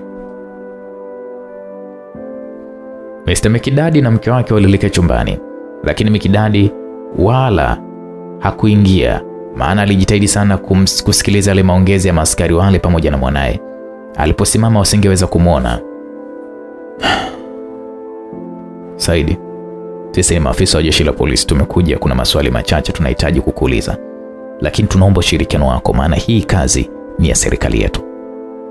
Sawa. Mnamfahamu Jordan Johnson? Ndio namfahamu. Tunasoma naye darasa moja. Na okay. Sisi tuna taarifa kwamba wewe ni rafiki sana wa Jordan. Hivyo hatuna haja kukuuliza hilo swali. Hapana fande, mimi yule sio rafiki yangu. Rafiki yake ni nani sasa? Au wewe rafiki yako ni nani? Mimi rafiki yangu anaitwa Jackson Patrick. Na okay. Unaweza kutuambia rafiki wa Jordan alikuwa ni nani? Mimi sijui, huwa naongea na kila mtu yule. Sawa. Siku ya tukio la mauaji shuleni kwenu, ulionana na Jordan kabla ya mauaji? Hapana, mimi nilikuwa na rafiki yangu Jackie. Jordan mimi sikumuona. Unamaanisha kwamba Jordan atakuwa kafanya mauaji? Sina hakika afande. Kwa nini una uhakika? Sikushuhudia hilo tukio, tulitangaziwa tu hivyo. Basi tulitangaziwa tu. Baada ya maswali hayo, afande Musa alimwambia Saidi awaite wazazi wake. Saidi alipoenda kuwaita, alishangaa kumkuta baba yake akiwa hayuko chumbani. Akagundua kwamba baba yake amesikia mazungumzo yake yote baina yake na maafande wale. Basi wazazi wa Saidi walipofika sebuleni, maafande wale pamoja na yule kijana Masailo Ibanguti waliaga wakawa wanaondoka. Na mazungumzo yao pamoja na Saidi walikuwa wamesha rekodi kama walivyofanya kwa Jackson. Baada ya wageni hao watatu kuweza kuondoka, Mr. Mikidadi hakuridhika kabisa. Aliona amuulize mwanae juu ya jambo lile. Aliona amuulize mwanae, Saidi, hebu niambie, unajua nini kuhusu huyo Jordan? Na kwa nini askari wakufuate wewe? Mimi ni baba yako, niambie ukweli. Saidi hakuwa huru sana na baba yake, hivyo aliogopa kumwambia. Alimtazama mama yake ambaye alimtikisia kichwa kwa sheria kwamba kumruhusu Saidi aongee ukweli wote kwa baba yake. Saidi alimwambia baba yake ukweli mzima bila kumficha kitu. Mama Saidi alishtuka mno baada ya kusikia mwanae alikuwa na tabia kuvuta bangi. Lakini ilikuwa tofauti kidogo kwa Mikidadi ambaye yeye alicheka mno. Saidi, ni mapema sana wewe kujua. Ila inabidi nikwambie ujue. Kuhusu nini baba? Baba Saidi, nakuomba sana. Nakuomba usimwambie mtoto hicho unachotaka kumwambia tafadhali. Mama Saidi aliongea kwa uchungu uliojaa wasiwasi. Debora, unaogopa nini sasa? Kwani si ni haki yake kujua? Huyu si kijana wetu? Mama Saidi alikimbilia chumbani kwake, hakutaka kabisa kusikia mazungumzo ya Mikidadi. Saidi, nilipokuwa kijana umri kama wako, nilipitia mengi sana. Kwanza ushaanza mahusiano? Hapana baba. Wewe mzembe kweli wewe. Kwa hiyo hata msichana tu ambaye hamna aliyekuvutia? Hamna baba. Acha bangi dogo. Acha bangi kwanza, okay? Mimi nilipokuwa na umri kama wako, kuna mwanamke nilitokea kumpenda sana. Yaani nilimpenda kupita maelezo. Nilimpenda nikatamani ulimwengu mzima utambue ni jinsi gani mimi nampenda huyo mwanamke. Mikidadi alichukua kwanza kipisi cha sigara. Alichukua mikibakisha na kuweka mdomoni. Kisha akawasha kiberiti na kuanza kuvuta. Saidi alipomtazama vizuri baba yake aligundua kwamba machozi yalikuwa kimlengalenga. Hapo akagundua kwamba baba yake alikuwa yuko serious na yale mazungumzo. Basi upande wa chumbani alipokuwepo Dora ama mama Saidi, alichukua vidonge vingi sana, akaviweka katika kiganja chake, kisha akachukua glass na kuchota maji. Kabla hajameza vidonge vile, alikaa kwanza chini, kisha alivuta kumbukumbu zake na kukumbuka maisha yake ya nyuma kabisa, kipindi alipokuwa binti mdogo wa miaka 18. Akakumbuka siku ambayo alikuwa amekaa pamoja na baba na mama yake mzazi na bibi yake wakimshawishi kuolewa na Mikidadi. Mama, mimi nampenda George, simpendi Mikidadi. Sikiliza wewe, chagua moja. Uolewe na Mikidadi, niendelee kuwa mama yako, au uolewe na George, alafu mimi usinijua kabisa kama mamako mzazi mshenzi wewe. Unabishana na watu wazima. Baada ya maneno yale mama yake makali mno, Dora aliamua kukubali kuolewa na Mikidadi, na taarifa zile zilipelekwa hadi nyumbani kwa mzee Nelson. Kesho yake Dora akiwa anatoka kuchota maji, alisikia sauti ikimuita kwa nyuma. Dora. Dora. Alipogeuka alishangaa kumkuta ni George. Alisimama na kumsalimia.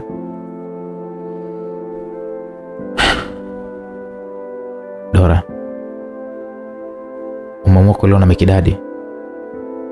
Kila siku nakueleza kuhusu hisia zangu, na mara ya mwisho nilikufuata huku ukaniambia unanipenda. Mbona unaniumiza tena Dora? George, sio mimi, ni mama na bibi yangu ndo amenilazimisha. Naomba tusogee porini kidogo tukaongelee huko, maana hapa tunaweza kukutwa na mtu yeyote yule. Kabla hajaanza kusogea, walishtushwa na sauti moja iliyoongea kwa ukali sana. We mpuzi, unasimamaje hivyo na mke wangu mtarajiwa? Hujui kama huyo ni shemeji yako? Alikuwa ni Mikidadi ambaye alikuwa mbali kidogo, akawa anatembea kusogelea Dora pamoja na George. Sikia George, usiku nitatoroka. Tukutane njia panda ya Mitwero pale, na kuomba usiniangushe. Tutoroke George. Baada ya kuongea hayo, Dora aligeuza na kuifuata njia kwao. Hakutaka Mikidadi afike hadi pale walipokuwa wao na George. Mikidadi alipoona kuwa ile ilikuwa ni dharau, alijaribu kumuita Dora asimame, lakini Dora hakumsikiliza kabisa. Aliendelea kupiga hatua. Dora aliacha ugomvi mkubwa sana nyuma, ugomvi kati ya Mikidadi pamoja na George. Mvua ilianza kunyesha, maana yalikuwa ni majira ya mvua, yani masika. Wawili hao walianza kurudi nyumbani. Dora alipokuwa amefika nyumbani kwao, alikuwa hajaloa sana na ile mvua iliyokuwa imemnyeshia njiani. Mama yake alimpokea mtungi wake wa maji, akamwambia jiandae, kesho tunapokea wageni wako, wanaleta posa. Dora hakumjibu mama yake, maana anajua alichokuwa amekipanga yeye pamoja na George. Sasa usiku ule Dora alichukua mfuko wake mdogo, akaweka baadhi ya nguo zake, na baada ya kuhakikisha kwamba mama yake na wengine wote wamelala, alichukua mfuko wake aliokuwa amehifadhi nguo, kisha akaanza kunyata ili atoke nje ya chumba kile. Alifanikiwa kutoka salama Dora bila kuonekana na mtu yoyote. Dora alitembea kwa tahadhari sana kuelekea mahali alipokuwa ameahidiana na George kukutana. Wingu la mvua pamoja na upepo vililindima, lakini Dora wala hakujali hilo. Nia yake ilikuwa ni kutoka salama katika kijiji chao pamoja na George, mtu aliyempenda sana. Basi Dora alitembea sana na hatimaye alifika hapo njia panda walipokuwa wameahidiana na George kukutana. Alikuta bado George hajafika. Alisubiri sana, lakini George hakutokea kabisa. Hatimaye mvua ilianza kunyesha. Maskini Dora hakukata tamaa kabisa. Aliamini kwamba George atakuja tu, hawezi kumdanganya. Mvua yote ilimwishia mwilini na baridi kali lililindima, lilimpiga sana. Dora alitetemeka bwana kwa lile baridi kali, kwa sababu alikuwa ameloa na mvua kubwa iliyokuwa imemnyeshea. Alitafuta mahali palipokuwa kuna mti angalau wajiengeshe. Alikaa katika mti ule hadi majira ya saa 12 asubuhi palipoanza kupambazuka. Kwa mbali alisikia sauti ikimuita kama mtu anayemtafuta, kwa sababu sauti ile ilikuwa ya kiume. Dora alijua ni George. Alisahau mateso yote alikuwa ameyapitia usiku kucha kwa kumsubiri George. Badala yake alianza kufurahi. Sauti ile iliendelea kumuita mfululizo, Dora, Dora, Dora. Dora akaitikia, abe nipo huku, mbona sikuoni? Dora alinyanyuka pale alipokuwa amekaa na kuifuata ile sauti ilikotokea. Alistaajabu kwa mshtuko baada ya kukuta aliyekuwa akimuita hakuwa George, bali alikuwa ni Mikidadi. Dora aliishiwa pozi kabisa. Aliishiwa nguvu, akabaki midua. Aliamini alikuwa ni George ameamua kumsaliti. Dora alijikuta kikaa chini bila kutarajia, maana hakuamini kabisa aliyokuwa anayaona. Nyanyuka, nikusindikize nyumbani Dora. George yuko wapi? Nimemwacha kalala. Hebu kwanza twende nikupeleke nyumbani. Dora aliona aibu sana kurudi nyumbani kwao ambapo alipokuwa ametoroka. Akamwambia, mimi narudi vipi nyumbani sasa? Hapa mimi sirudi nyumbani. Mikidadi akamwambia, lazima urudi, maana leo nakuja kulipia mahali, na wiki hii nakuoa kabisa, unakuwa mke wangu. Lazima urudi nyumbani Dora. Huyo uliyemsubiri wewe usiku kucha ndiye aliyenielekeza mimi kuja hapa. Kwani mimi nilijuaje uko hapa? Maneno yale yaliongeza maumivu katika moyo wa Dora, ambapo aliona kabisa ya kwamba amedharaulika mno. Alionekana amedharaulika mno. Wakati Dora akiwa anayakumbuka mambo hayo ya nyuma, alishtuliwa na mwanae Saidi aliyekimbia na kushika kwa nguvu ule mkono wa Dora uliokuwa umeshikilia vile vidonge vingi kweli kweli. Kwa kuwa Dora muda huo mawazo yake yalikuwa mbali, Saidi alikuwa amefanikiwa kuvipokonya vile vidonge kutoka katika mikono ya mama yake. Mama, unataka kujiua? Mama, ni kweli alichoniambia baba? Siku zote unaniambia nisimwamini baba, kumbe wewe ndiye mtu mbaya, sio? Mama. Dora alianza kulia kwa uchungu sana, na muda huo Mr. Mikidadi pia aliingia chumbani humo. Nakuchukia sana wewe mwanaume. Mwanaume mnyama wewe, umemwambia nini mtoto? Dora, punguza hasira basi. Nimeona ni wakati wake mwafaka wa kuelewa yeye ni nani haswa. Ametokea wapi? Sijamdanganya kitu. Kwa nini lakini Mikidadi, kwa nini? Mama, na kwa nini ulitaka kuniua mimi? Hata baada ya kunizaa mama kweli? Hapana Saidi, babako amekudanganya. Nisikilize. Saidi alikimbilia nje kabisa, hakutaka kabisa kusikia maneno ya mama yake Dora. Baada ya wiki 2 kuweza kupita toka mambo hayo yote yatokee, ilifika siku ya Mr. Patrick kupelekwa mahakamani kwa ajili ya kuweza kusomewa kesi na kuhukumiwa. Mr. Mikidadi alijiandaa vyema kwa ajili ya yeye pia kufika mahakamani. Alijitayarisha na kumwambia mwanae wa kipekee Saidi, ambaye sasa walikuwa ni marafiki sana, ya kwamba naye ajiandae ili waondoke wote kuelekea huko mahakamani. Saidi alijiandaa na kisha wakaondoka na kumwacha Dora nyumbani peke yake. Lakini baada ya wao kuweza kuondoka tu, Dora alianza kujiandaa. Watu wengi sana walifika mahakamani siku hiyo kwa ajili ya kuweza kusikiliza kesi hiyo ya mmiliki wa shule ya St. Maximilian aliyejulikana kwa jina la Patrick Martin. Muda wa kesi ulifika. Hakimu alianza kuisoma kesi ya Patrick. Lakini haikuwa kesi moja kama wengi walivyotarajia, bali zilikuwa ni kesi 2. Mtumiwa Patrick Martin anakabiliwa na kesi 2. Kesi ya kwanza ni ubadilishaji wa majina, ambalo ni kosa la kisheria. Mtumiwa anatumia jina la Patrick Martin ambalo sio jina lake, wakati jina lake halisi likiwa ni George Nelson. Hapo watu wote walishangaa sana. Na muda huo kuna mwanamke aliyevalia hijabu nyeusi iliyojifunika karibu na uso wake mzima pamoja na miwani aliingia mahakamani hapo. Viatu vyake vyenye visigino virefu vilipiga kelele alipokuwa akipiga hatua. Vilikuwa vinapiga kelele kiasi cha kufanya kila mtu aliyekuwa mahakamani hapo kugeuka mlangoni kuweza kutazama aliyekuwa anaingia ni nani. Mwanamke yule alionekana kuwa na ujasiri na kutokujali kabisa kule kupiga kwake kelele na vile viatu vyake. Sketi yake fupi ya suti ilifanya mguu wake mweupe wa bia uonekane vyema.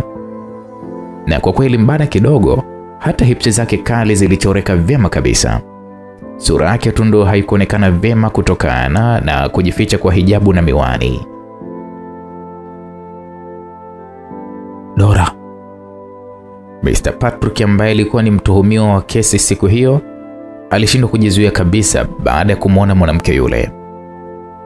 Aliita kwa nguvu sana jina la mwanamke yule, sauti iliyofanya kila mtu akabaki kumshangaa. Lakini hakuishia hapo, aliendelea kuita tena, na safari hii alitoka kabisa pale kizimbani alipokuwa na kumkimbilia mwanamke yule. Dora, Dora. Askari walijitahidi sana kumzuia mtu yule ili kuweza kumrudisha kizimbani, lakini aliwazidi nguvu na hatimaye akamwachia tu kuangalia mwisho wa picha itakuwaje. Mr. Patrick alifika hadi pale alikokuwepo mwanamke yule ambaye alikuwa bado hajafika karibu na viti. Kisha alimkumbatia, lakini ile anakaribia tu kumkumbatia, Dora alichomoa kisu na kumchoma nacho Mr. Patrick tumbani kwake upande wa kushoto karibu na mbavu. Lakini bahati nzuri hakikuzama kabisa. Baada ya kufanya vile, Dora alinyosha mkono wake kuupeleka mbele kuashiria kwamba yuko tayari kufungwa pingu. Muda huo Mr. Patrick anayedaiwa kuwa ndiye Mr. George alianguka chini huku akigugumia kwa maumivu makali. Kumbe hayo yalikuwa ni mawazo tu. Yalikuwa ni mawazo ya Dora. Wala hakumchoma kisu Mr. Patrick. Mr. Patrick ambaye alikuwa amedhibitiwa na maskari na kushindwa kufika pale alipokuwa Dora. Lakini ni kweli Dora alikuwa na kisu chake katika kiuno chake. Yaani alikuwa amekichomeka kisu kile katika kiuno na kilibanwa vyema kabisa na sketi yake aliyokuwa ameivaa. Alitafuta siti na kukaa bila kujali kabisa yale yaliyokuwa yakitokea na jinsi mtuhumiwa alivyokuwa akimuita kwa kuhaha kweli kweli. Mr. Mikidadi pamoja na mwanae Saidi walikuwa wamekodoa macho tu wasamini kilichokuwa kimetokea, maana walimwacha mwanamke yule nyumbani akiwa wala haonekani kama anaweza kutoka.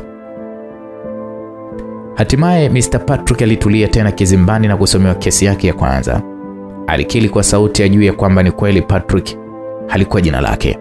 Akasema, "Ni kweli jina langu ni George Nelson. Patrick sio jina langu halali." Mahakamani pale hata Jackson mtoto wa Patrick pamoja na mama yake waliokuwepo, hivyo walibaki tu wanashangaa. Akaambiwa tena, "Mr. George Nelson, unaweza ukaiambia mahakama ni kwa nini uliamua kubadili jina lako na kutumia jina ambalo sio la kwako, kitu ambacho ni kinyume na sheria na taratibu?" Mr. George akasema, "Ndio, naweza nikawaambia kwa nini nimebadilisha jina." Mr. George alianza kusimulia sababu zilizofanya kubadili jina lake na kujiita Patrick, jina ambalo halikuwa la kwake. Hapa msikilizaji, tunarudishwa nyuma kabisa katika kumbukumbu za Mr. George. Anakumbuka kipindi alipokuwa kijana, siku aliyokuwa ameahidiana na Dora kukutana usiku kwa ajili ya kuweza kutoroka kijijini kwao ili wakatafute mahali sehemu nyingine ili mradi wawe pamoja. Baada ya Dora kuondoka pale alipoacha George pamoja na ndugu yake Mikidadi, walipigana sana na mvua ilianza kunyesha, hivyo wakaona warudi nyumbani.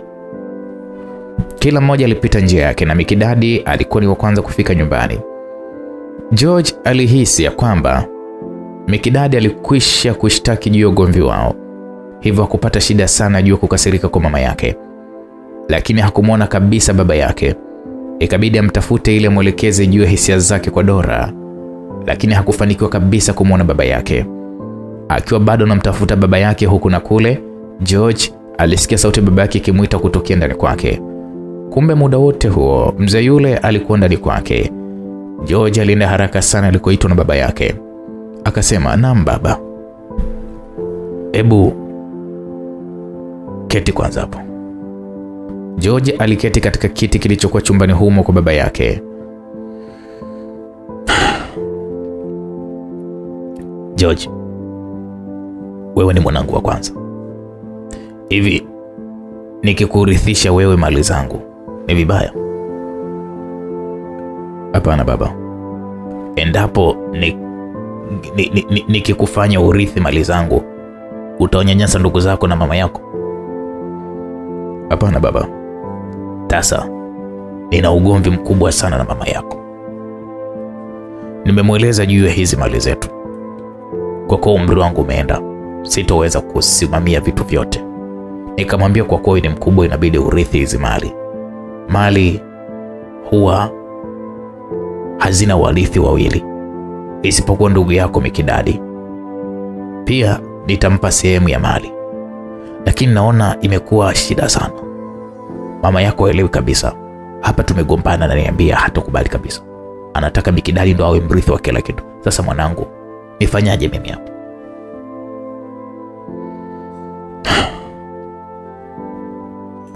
"Baba, kwa kuwa Mikidadi ni mdogo wangu, haina shida. Mrithisha ya mali. Mimi nitabaki kuwa kama kakake."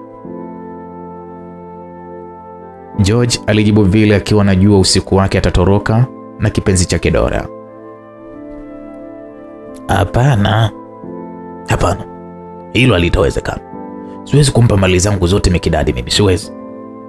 Mtoto yule hataweza kusimamia, na kwa roho ya mama yake, wewe utanyanyasika, hautopata hata chembe." Muda huo mama Mikidadi aliingia ndani kule na kuongea maneno ya kashfa. Akasema, "Tuone sasa kama utafanikiwa wewe. Kama utafanikiwa wewe mzee na hayo maamuzi yako ya kupendelea." George aliona atoke tu nje, ambapo alikutana na Mikidadi ambaye alikuwa amemkunjia sana sura yake. Hatimaye usiku uliingia. George alisubiri wote walale ili aweze kutoroka kuelekea kule alipokuwa amekubaliana kukutana na Dora ili waweze kutoroka. Kabla hajaanza kutoka alisikia sauti ya baba yake ikimuita kwa shida sana. "George. George." Baba yake alikuwa chumbani kwake pamoja na mke wake, lakini alimuita George. Hilo lilimpa wasiwasi George. Alikimbia kuelekea chumbani kwa baba yake akiwa na mfuko wake aliyokuwa ameuhifadhia nguo, lakini alipofika mlangoni kwa baba yake kabla hajaingia alisimamishwa na sauti ya mama yake Mikidadi iliongea kwa ukali, ole wako uingie humo ndani wakati mimi niko utupu hapa. Mume wangu hajisikii vizuri, wewe kaendelee tu kulala, mimi nitamwangalia. Njoo mwanangu George. Nakufa mwanangu. Njoo. George aliposikia sauti ile baba yake ikiita kwa unyonge, akaona liwalo na liwe, akasukuma ule mlango wa chumba cha wazazi wake. Kisha kaingia hadi ndani.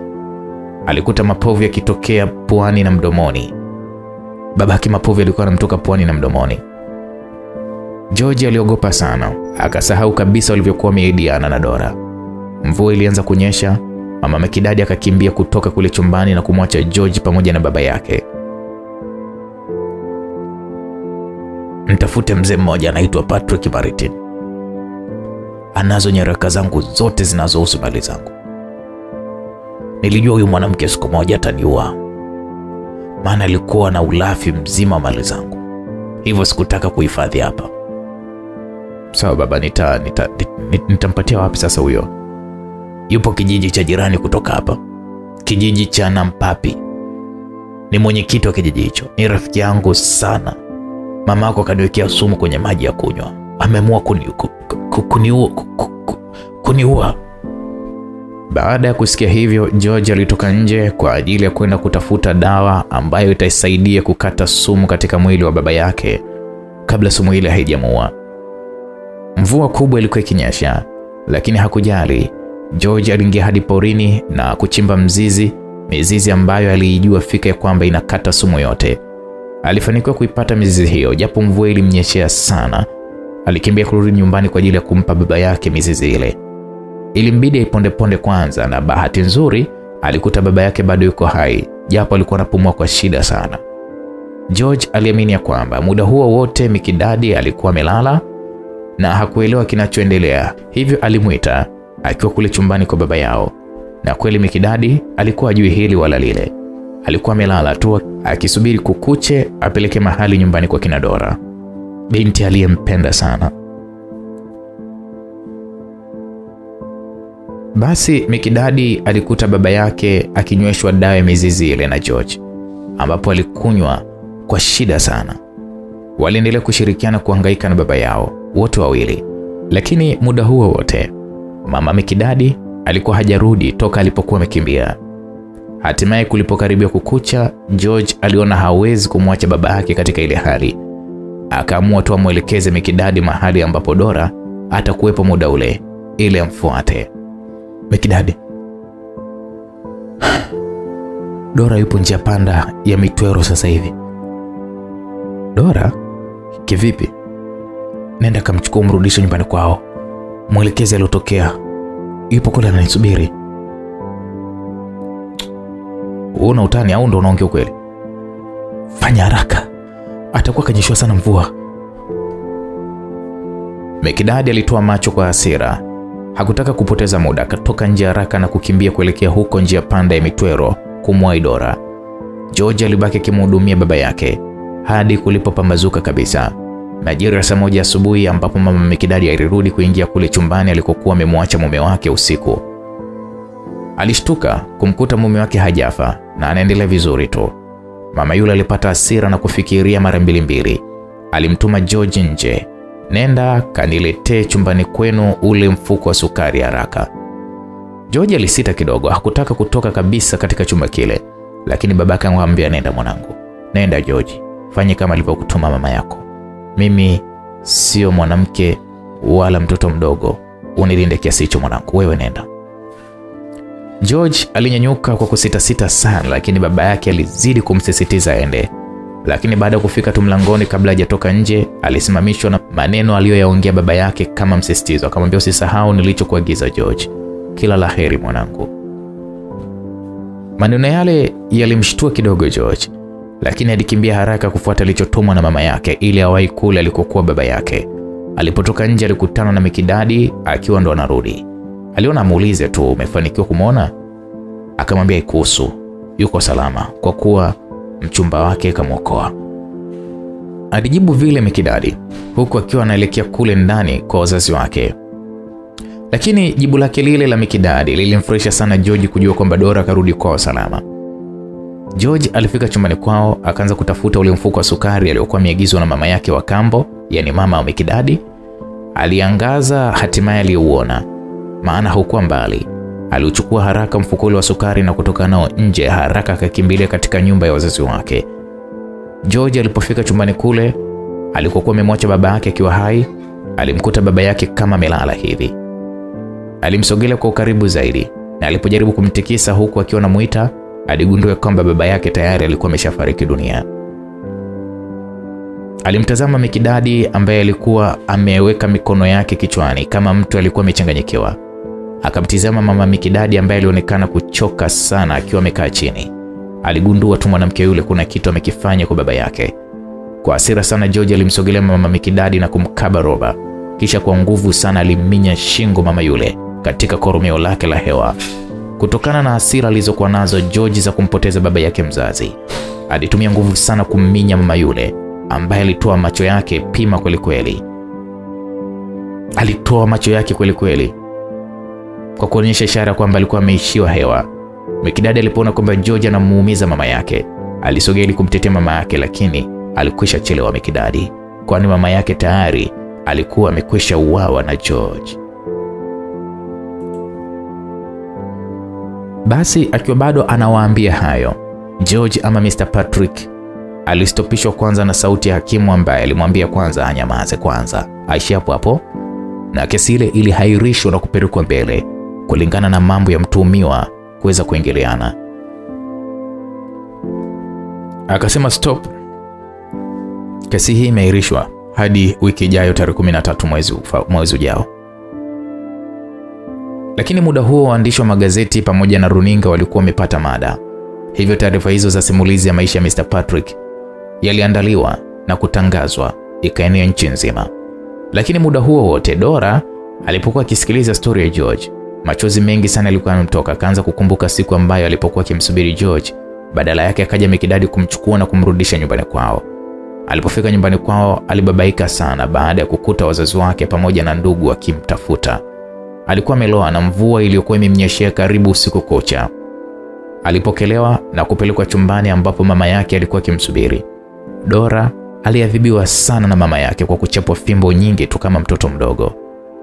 Baadaye wakiwa nasubiri wageni kwa ajili ya kuletewa posa, walipokea habari za msiba wa mzee Nelson pamoja na mke wake, huku wakidaiwa kuuawa na George. Taarifa zile zilimwogopesha sana Dora, hasa baada ya kusikia mwanaume aliyempenda eti amewaua wazazi wake kisa mali. Siku hiyo posa pia ilihairishwa kutokana na msiba huo uliokuwa unakikabili kijiji kizima. Akiwa nakumbuka hayo, Dora aliitwa na Saidi mwanae. Mama. Dora alishtuka sana na kugeuka kumtizama Saidi mwanae aliyekuwa akimuita. Tena nyumbani. Dora ilibidi anyanyuke bila hiana na kutoka nje mahakama hiyo pamoja na mwanae. Lakini kabla hajatoka aligeuka kumwangalia George ambaye alikuta akimwangalia pia kwa macho ya huruma. Walikutanisha macho yao na kila mmoja mapigo ya moyo wake yalimwenda mbio kweli kweli. Wanasemaga penzi la kweli halifi kamwe. Basi familia ya Mikidadi walipofika nyumbani, Mikidadi wala hakutaka kumuuliza mke wake chochote kile. Alichukua simu yake na kukiita kikosi chake. Baada ya dakika 15 magari yapatayo 4 yalifika hapo nyumbani kwa Mikidadi. Kwa mara ya kwanza kabisa Saidi akimuona mwalimu Yona nyumbani kwao. Aliwasalimia wote kisha alinyanyuka ili wapishe waendelee na mazungumzo, lakini baba yake akamzuia asiondoke. Hiki kikao ni cha wanaume na wewe ni mtoto wa kiume. Kaa hapo. Unaenda wapi? Vijana wale walicheka na kufurahi kweli kweli. Sasa tumekamilisha asilimia ngapi za mipango yetu? Karibia tafungwa, lakini Yona unataka kutuangusha. Kwa nini mkuu? Haukutekeleza kazi zako kwa wakati Yona. Toka lini nimekuagizia hizo nyaraka? Nipe muda kidogo mkuu. Na kuahidi siku sio nyingi nitazileta mkuu. Katika upande mwingine, katika familia ya George, mke wake mama Jack pamoja na mwanae Jack walikuwa hawana furaha hata kidogo juu ya kesi iliyokuwa ikimwandama baba wa familia hiyo. Jack aliona muulize mama yake kila anachokijua juu ya baba yake. Akaambia mama, hivi ilikuwaje sasa baba kubadili jina na kujiita Patrick wakati yeye ni George? Jackie mwanangu, wewe bado ni mtoto mdogo sana. Hebu achana kwanza na hayo mambo. Sawa? Sitaki mama. Na huyo Dora ni nani? Sio mama wa Saidi kweli? Anafanania vipi na baba? Anafahamiana vipi na baba? Mama, naomba tu niambie ukweli.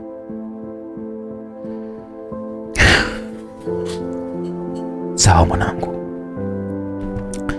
nitakwambia ninachokijua mimi.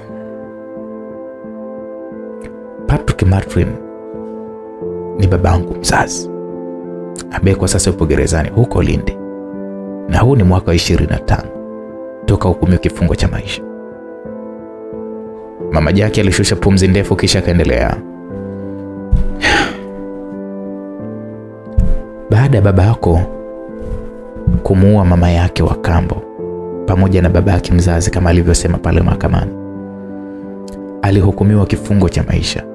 Lakini baba yangu mzee Patrick, kwa kuwa alikuwa na urafiki na baba yake na urithi wote wa baba George alikuwa ameachoa yeye, sijajua zilimkuta akili gani, lakini alienda kuiambia mahakama kwamba yeye ndiye aliyemuua mzee Nelson pamoja na mke wake, kwa sababu alikuwa anahitaji mali na sio George aliyeua.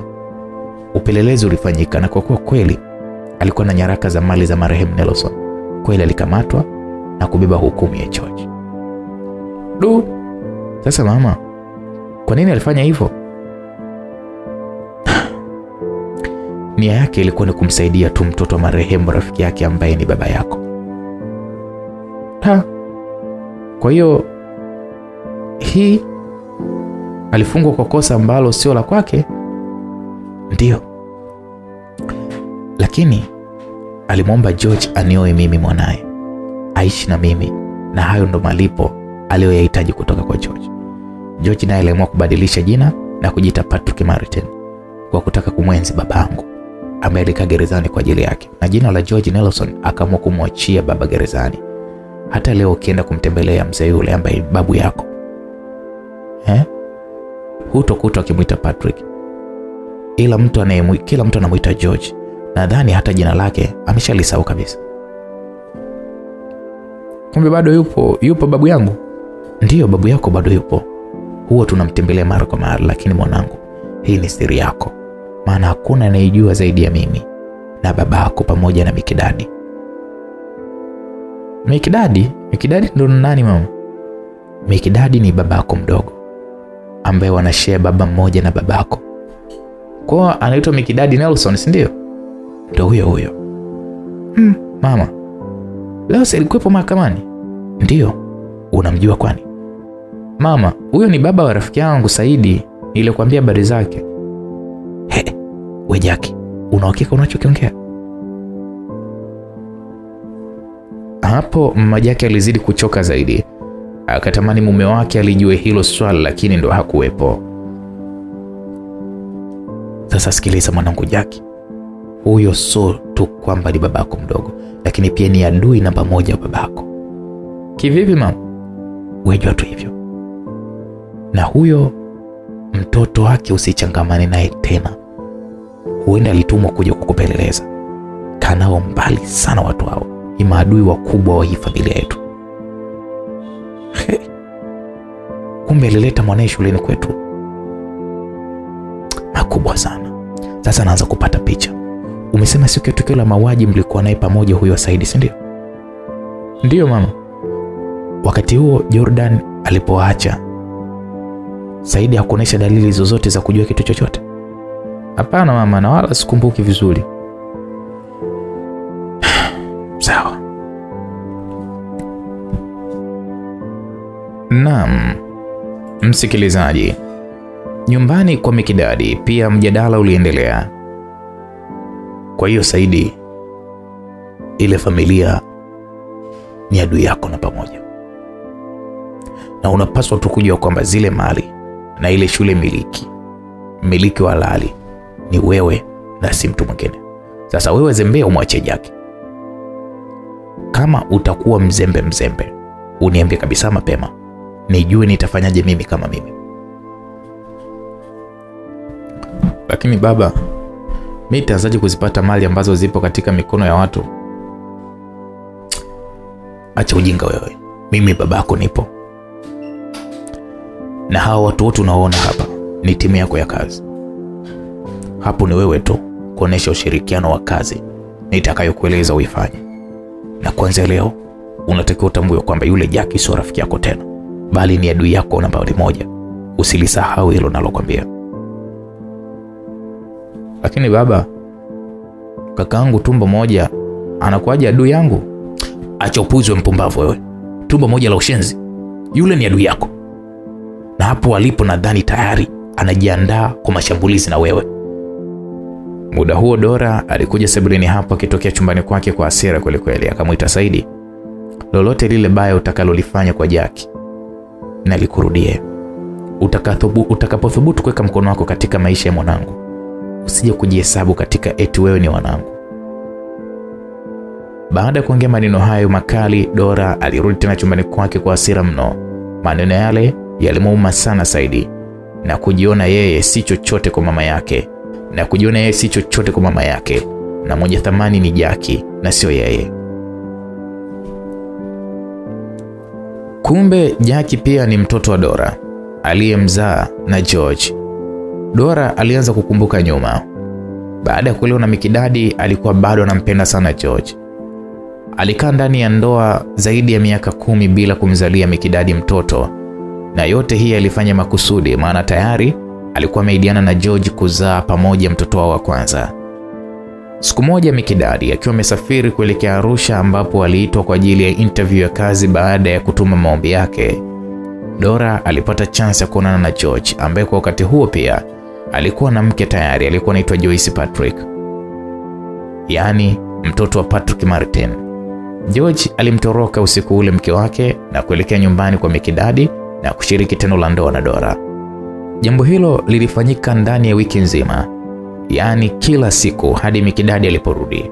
Dora alifanikiwa kupata ujauzito wa George, na baada ya mwezi mmoja Mikidadi aliitwa tena Arusha kwa ajili ya kuanza kazi katika kampuni moja hivi ya soda.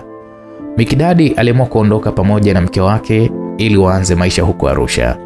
Kwa kuwa Dora alikwisha kumwambia George juu ya ujauzito, wakati huo George na Mikidadi walikuwa maadui wakubwa, hivyo hakuna aliyemsemesha mwenzie wala kumjulia hali mwenzie. George aliposikia Mikidadi na mke wake wanahamia Arusha, naye aliuza baadhi ya mali zake na kuelekea Arusha, ambapo aliamua kujenga shule inayoitwa St. Maximilian.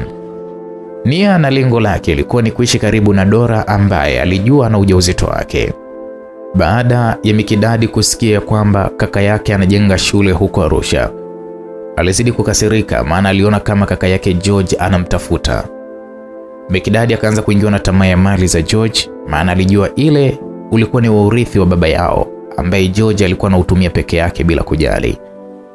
Mikidadi aliendelea kuilea ile mimba ya mke wake Dora kwa furaha, pasipo kujua kwamba mimba ile ya Dora ilikuwa ni ya George.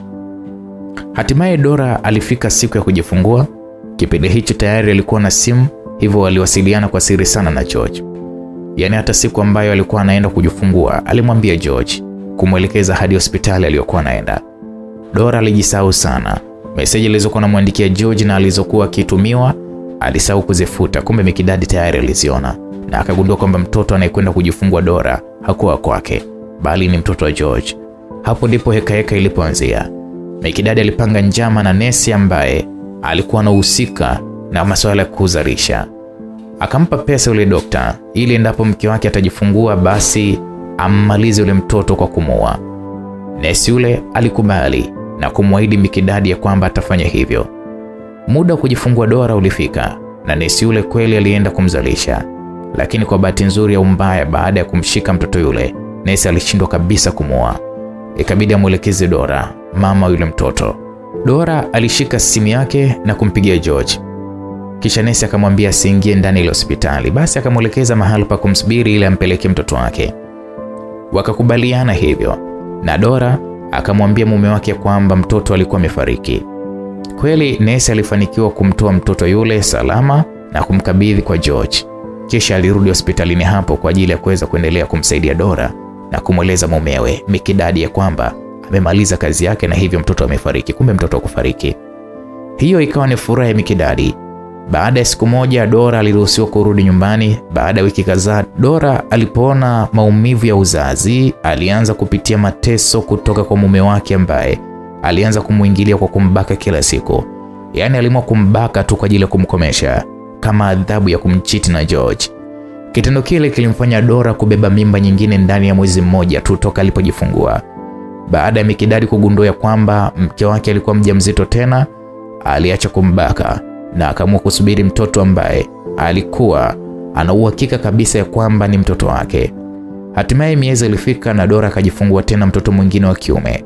Dora hakumpenda ule mtoto kwa sababu alitokana na kubakwa. Baada ya wiki moja toka Dora ajifungue, alinunua mafuta ya taa. Nia yake achome nyumba yake, afie huko yeye na huyo mwanae. Maana hakuona kabisa furaha ya ndoa yake ambayo kila siku alikuwa anapata shida. Aliyamimina mafuta yake katika kile chumba pasipo kufikiria, akawasha kiberiti na kuamua kumweka chini palikokuwa pametapakaa moto. Moto ulianza kushika na hapo akili za Dora zikarudi tena aliposikia sauti ya mwanae ikilia kwa maumivu ya moto mkali kweli kweli. Moto uliotokana na moto uliokuwa bado haujawafikia. Sauti ile ya mwanae ilimfanya Dora aumie na kuzidi kuchanganyikiwa, maana alikuwa anamuonea sana huruma mwanae huyo. Majirani waliokuwa nje waliona moshi ukitokea ndani ya nyumba hiyo ya Mikidadi. Walihamaki na kuanza kutafuta njia ya kuuzima moto huo ambao ulikuwa umeshika katika sehemu kubwa sana ya nyumba hiyo. Tayari Dora alijitahidi sana kumkwepesha mwanae asiguswe na moto ule, hadi pale majirani walipofanikiwa kuweza kumokoa na kuvunja mlango na kumwaga maji mengi sana kabla hawajaufungua. Japo Dora tayari alikuwa ameungua katika uso wake na sehemu zingine za miguu. Hizo zilikuwa ni kumbukumbu za Dora ambazo zilimpeleka mbali baada ya Mikidadi kutengeneza uadui kati ya watoto wake wawili aliowazaa yeye mwenyewe, yani Saidi na Jackie. Kumbe Saidi na Jackie ni mama mmoja, ila baba ndio tofauti. Baada ya wiki moja ilifika tena siku ambayo Mr. George ama Patrick alitakiwa kuhukumiwa. Watu wote waliokuwapo siku ya kwanza kabla ya kuhairishwa kwa kesi hiyo walifika pia kwa mara nyingine kwa ajili ya kuweza kusikiliza kesi hiyo. Kesi ilisomwa tena. Mr. George alijaribu kujitetea lakini upande wake ulionekana kushindwa. Hivyo alihukumiwa kunyongwa hadi kufa. Hukumu hiyo ilimuumiza sana Dora ambaye alishindwa kabisa kujizuia kulia, huku akiwa anakimbia kuelekea kizimbani alipokuwapo mtuhumiwa. George, ni nini hiki jamani George wangu, nini?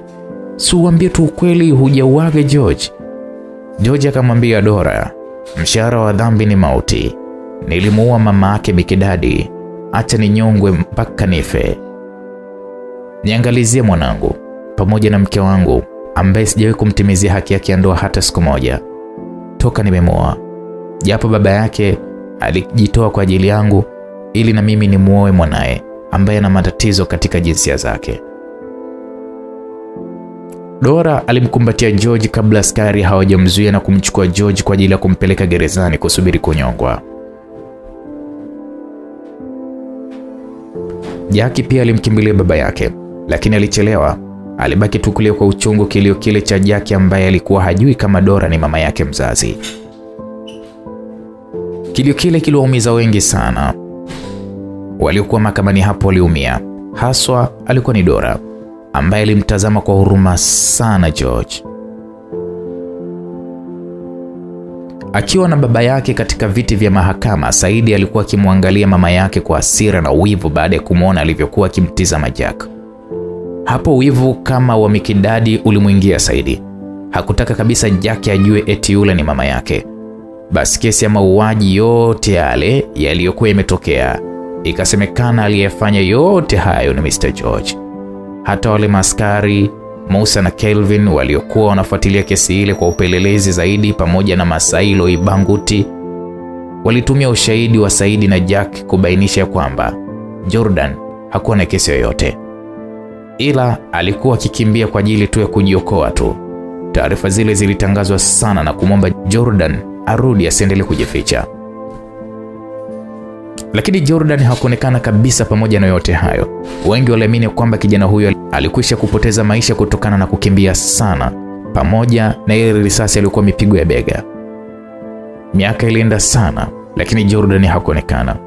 Hivyo habari yake ilisaulika kwa watu, isipokuwa tu katika familia yake pekee. Hayo ndiyo yaliyokuwa. Wao ndio waliokuwa wanamkumbuka, japo kila mmoja aliamini kwamba tayari alikwisha fariki dunia. Msikilizaji, miaka 8 baadaye, shule ya St. Maximilian ilikuwepo bado, japo ilikuwa imeboreshwa zaidi na jina lilikuwa limebadilishwa na kuitwa Patrick Martin Secondary School. Shule hiyo ilisikika sana jijini Arusha na nje pia jiji la Arusha kwa sababu ya ufaulu wake mkubwa mno.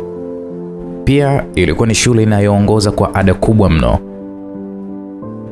Mmiliki wa shule hiyo alikuwa ni Jackson Nelson, ambaye pia alikuwa ni mmiliki wa maduka na mali nyingi sana. Kiufupi, katika umri wake miaka 27 tu, alikuwa tayari ni mtu mwenye maendeleo makubwa mno. Mama yake kipenzi aliyemlea toka alipokuwa mdogo alimsaidia sana mwanae huyo kwa kumshauri mambo mengi mno. Upande wa Saidi pia alikuwa anamiliki kampuni ya kuuza na kusafirisha magari na pikipiki. Pia ilimuingizia pesa za kutosha tu.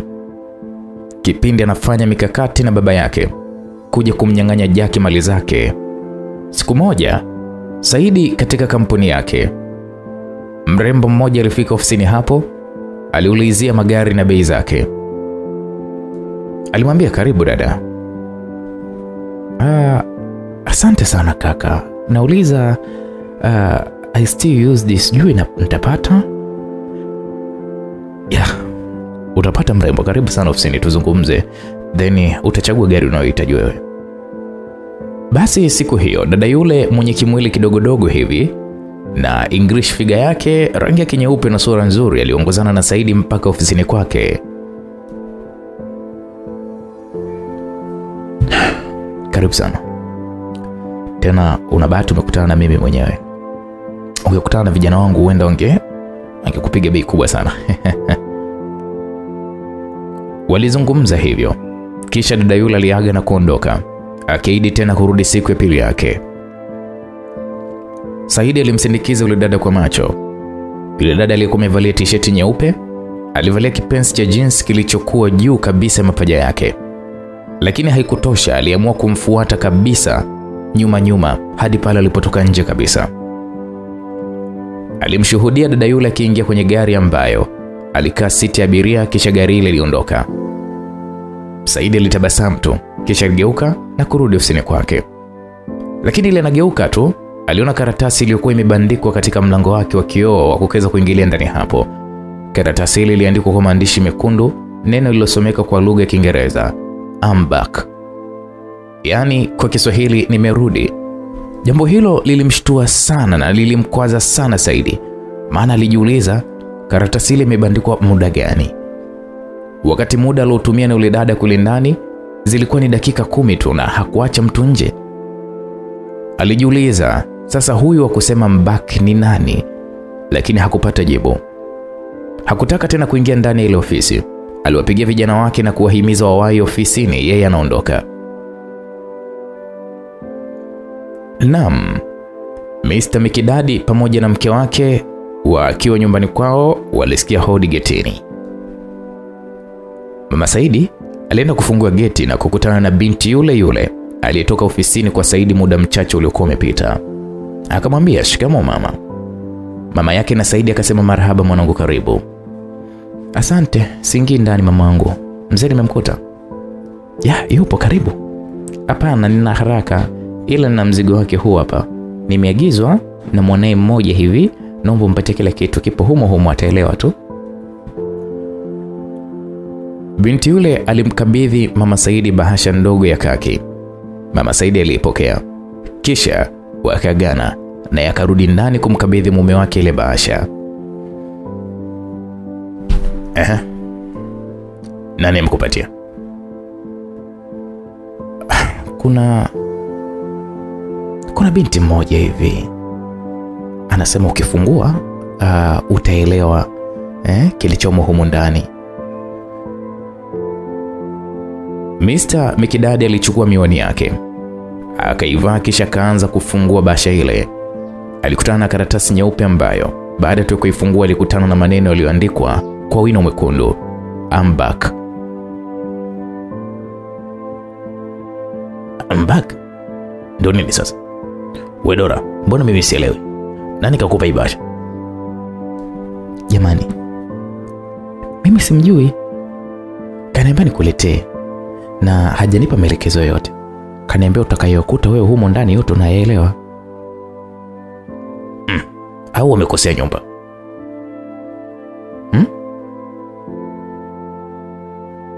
Kakwambia unipe mimi? Ametaja na jina langu? Kiukweli hajataja jina, ila ni wewe kwa inavyoonekana tu. Hajasahau njia wala hajakosea nyumba. Muda huo simu ya Mikidadi ilikuwa ikita. Alijitazama na kukuta namba iliyokuwa ikipiga ni ngeni kabisa. Alipokea ile simu na kuiweka sikioni, ambapo hakusikia sauti yoyote ile kutoka upande wa pili.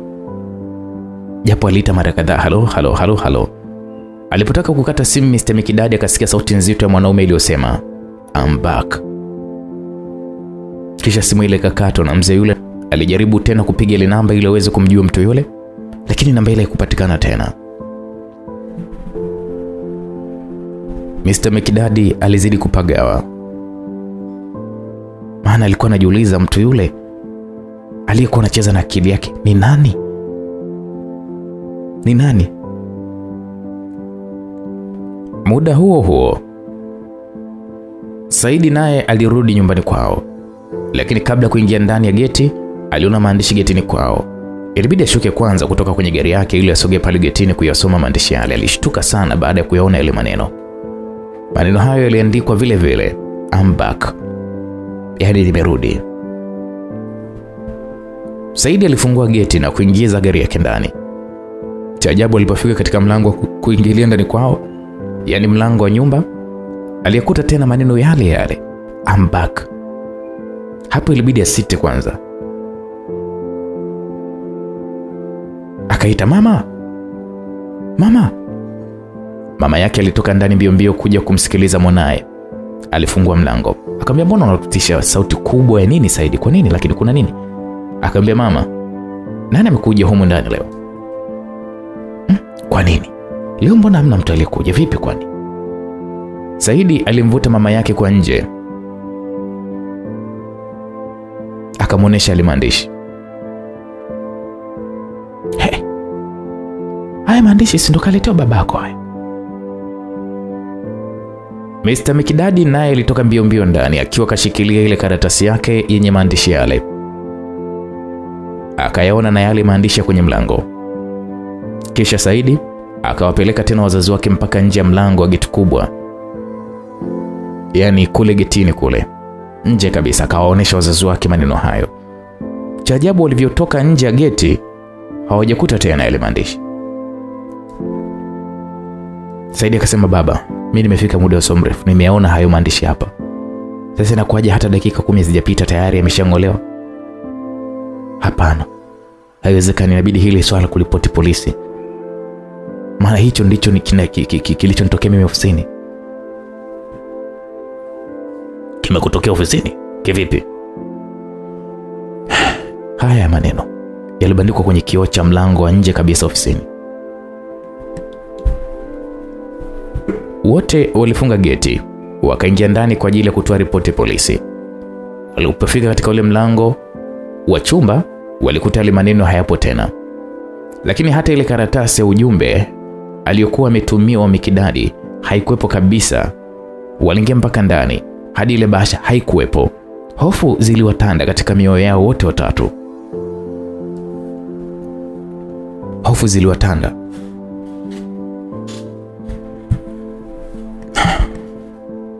Baba, kwani aliyekuletea hiyo karatasi ni nani? Mimi kaniletea mama yako huyu hapo. Muulize kapewa na nani. Jamani, wewe si nimekwambia amenikabidhi binti mmoja. Binti? Huyu binti yukoje mama? Mwembamba hivi mweupe. Kavalia kibukta kifupi cha jeans na blouse nyeupe. Basi nishapata jibu mama. Huyo dada alikuja ofisini akiwa anahitaji gari. Baada ya kuondoka tu ndo nikakutana na hizo karatasi kwenye kioo.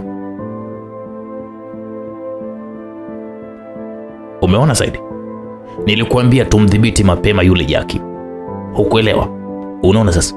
Kaanza kupiga hatua yeye kututishia kwa ujinga wake. Simu ya Mr. Mikidadi iliita. Alipoitazama alikuta anayempigia ni Yona. Yona vipi? Safi tu bosi za huko.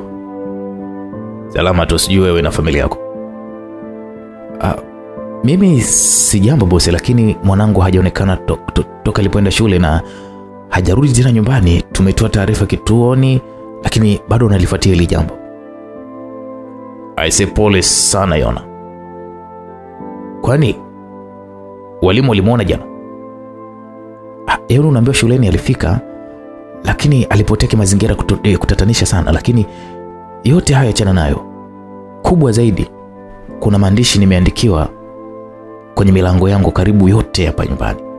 Cha ajabu, ukiyasoma ukiacha ndani ya dakika 5 tu huyakuti tena ile maandishi. Maneno gani hayo? Yameandikwa I'm back. Yona, ndio namwambia hapa Saidi. Tumezidi mno kumwelekeza yule mtoto. Mmeona sasa matusi anayotutukana. Mtoto gani tena mkuu? Huyu Jaki. Yona, hebu jiongezeni katika hili. Kweli, sasa ndo anitekee mwanangu. Kesho nitakiwa tuanze mapema mno, tuanze na mama yake kwanza. Mapema sana. Anavyoondoka yeye kwenda shuleni kwake. Ili tusitumie nguvu nyingi sana. Mimi mtoto wangu asipopatikana leo, si tutakalawama kabisa katika hili.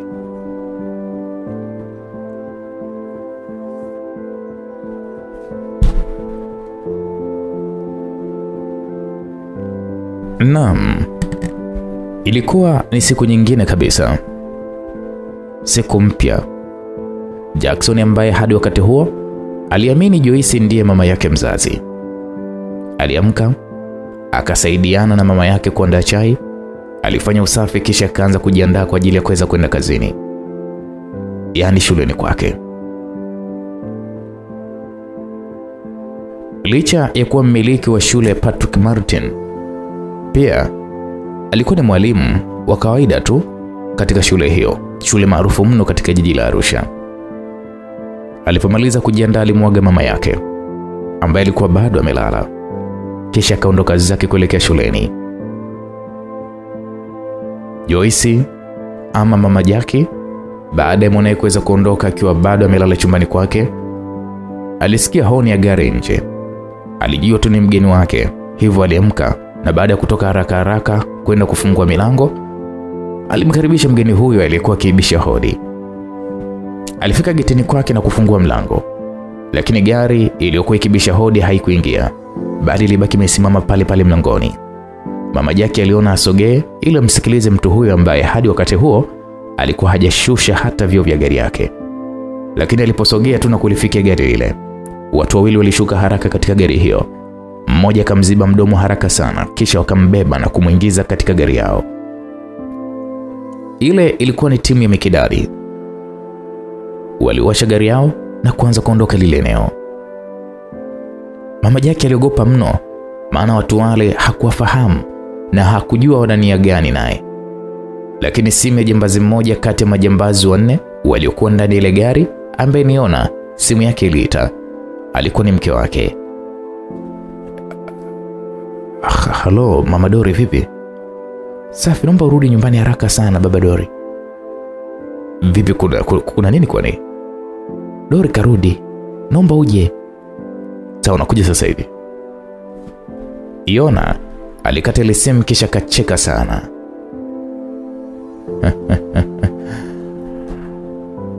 Mmeona? Wazo limefanya kazi, mtoto karudi. Sasa huyu mama hatuwezi kumwacha hivi. Kwa hiyo tunafanyaje sasa Yona? Tunafanyaje vipi Bobu? Ina maana uelewi? Huyu tunammaliza na kupeleka mzoga nyumbani kwake.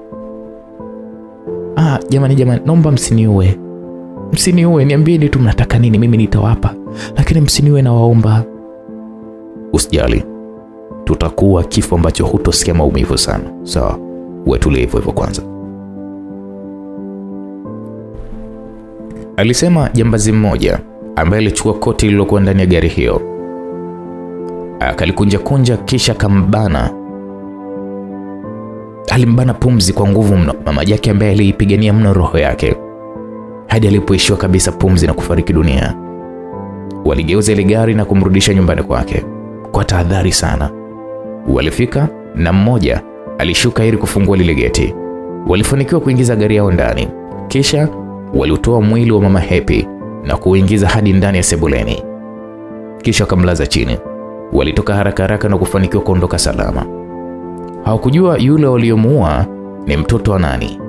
Laiti wangejua, basi wangeanza kujua wao wenyewe. Baada ya hapo Yona alirudi nyumbani kwake. Alipofika alifurahi sana kumkuta mwanae akiwa salama kabisa.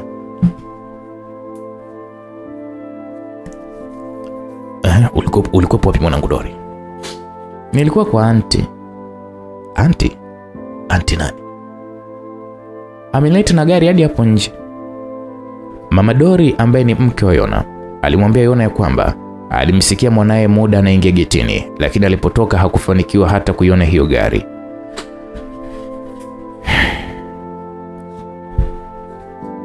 Ni ule mpuzi. Anajaribu kucheza na akili zetu. Sisi ndo magwiji.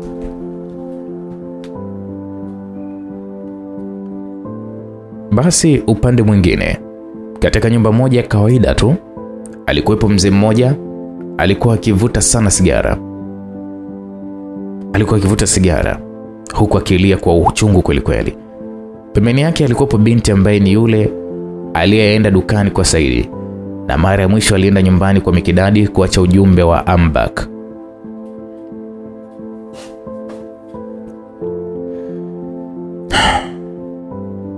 Rose.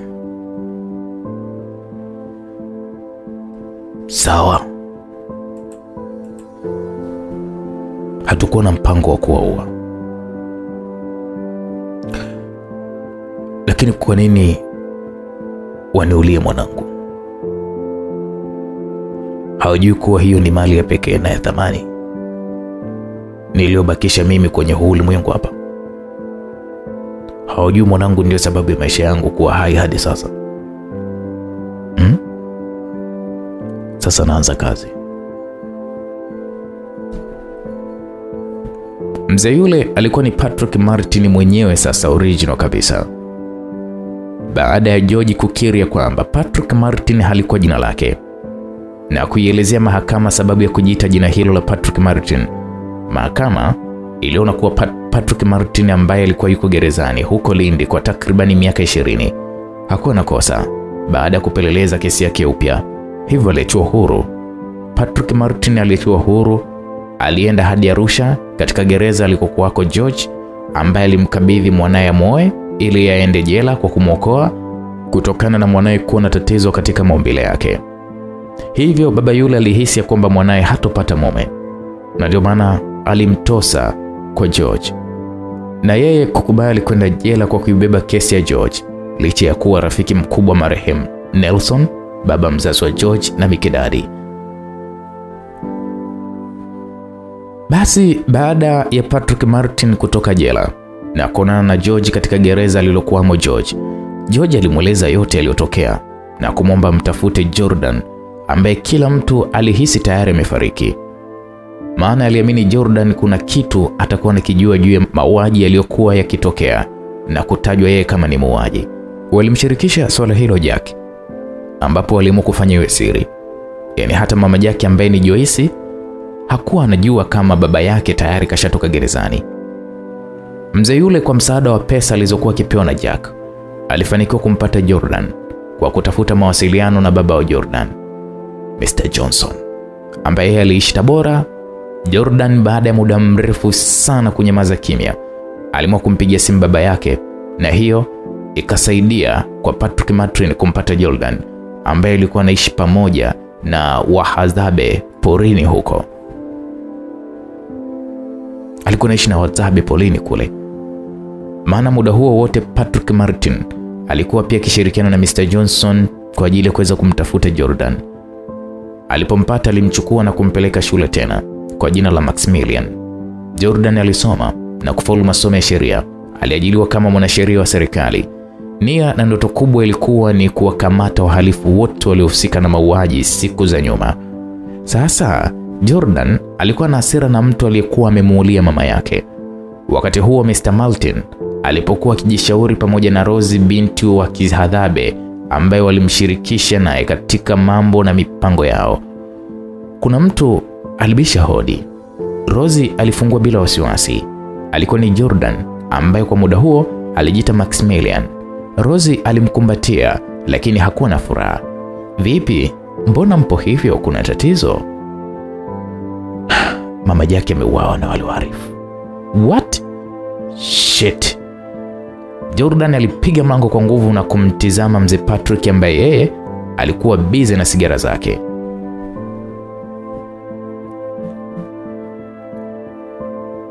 "Jordan mwanangu, kwenye ulimwengu ukiishi kwa haki, siku zako zitakuwa ni fupi sana na hautokaa uendelea hata siku moja. Kuanzia sasa sitaki ushauri wa mtu. Tumaini langu na la pekee lilikuwa limebaki ni mwanangu tu."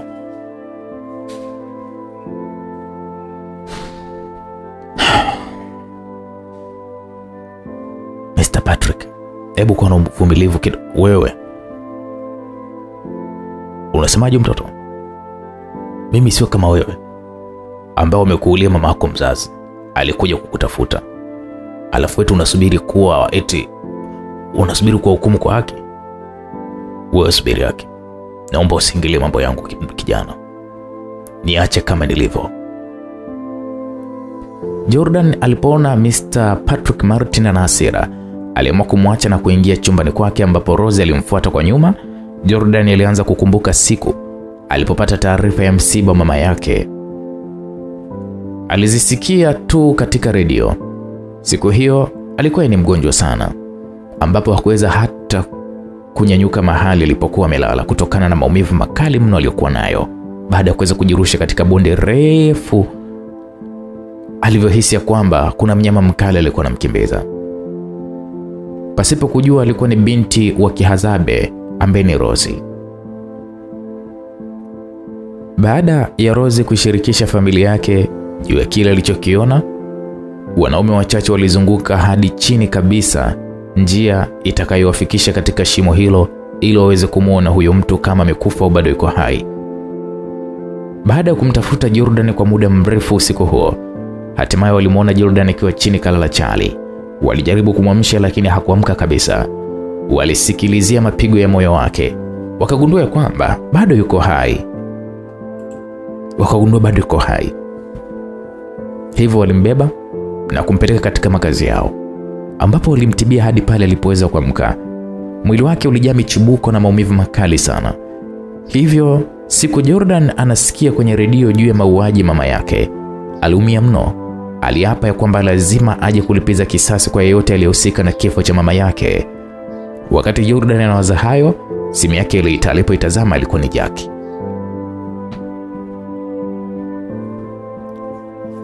"Jordan, mama yangu Jordan, mama yangu mimi nitampata wapi tena?" Jack alilia sana. "Pole sana Jack. Mwili ushapelekwa mochwari?" "Ndio. Babu nampigia hapatikani. Yuko wapi?" Jackie, nipigie baadaye. Sasa hivi babu yuko sawa kabisa. Ila tunakuja huko baadaye kidogo, tufanye harakati za mazishi. Baada ya kukata simu ile, Jackson kwa hasira sana aliingia katika chumba kilichokuwa cha wazazi wake. Akaenda hadi katika kabati la baba yake na kukuta bastola iliyokuwa imehifadhiwa katika miboksi kwa muda mrefu tu. Silaha ambayo George pia alikabidhiwa na baba yake Mr. Nelson kabla ya mauti haijamkuta. Silaha ile George aliwahi kumuonesha mwanae wa pekee Jackie. Sasa siku hiyo Jackie aliona silaha ile inamfaa. Alichukua kwa hasira sana na kuificha katika kiuno chake. Kisha alitoka nje. Alichukua gari yake kisha aliondoka kwa kasi sana. Naam, kwa upande wa Saidi na familia yake wakiwa nyumbani kwao, hawana hili wala hawana lile. Walisikia honi ya gari nje ya geti lao. Mama Saidi ndiye alienda kufungua mlango mkubwa wa geti na gari ile liliingizwa ndani. Kisha Jackie alishuka ndani ya ile gari. Dora alishtuka kidogo kumwona Jackie ambaye kiuhalisia ni mwanae. Kwanza alimzaa na George, ndiye mwanae wa kwanza. Alimzaa na George, kisha alimtorosha ili kuweza kumlinda, ili Mikidadi asimue. Lakini baadaye Mikidadi aligundua swala hilo na kujaribu mara kadhaa kumuua mtoto yule toka alipokuwa mdogo, lakini alishindwa. Mara ya kwanza alivamia nyumbani kwa George, lakini hakumkuta mtu. Pia aliwahi kumuinda mara kadhaa mtoto yule, muda ambao alikuwa akienda au kutoka shule, lakini alikuwa akishindwa kumkamata kutokana na watu kumuona. Basi Jackie alishuka kwenye hiyo gari na kumsalimia vizuri tu Dora, ambaye ilionekana Dora kupagawa kweli. Akamwambia shikamoo.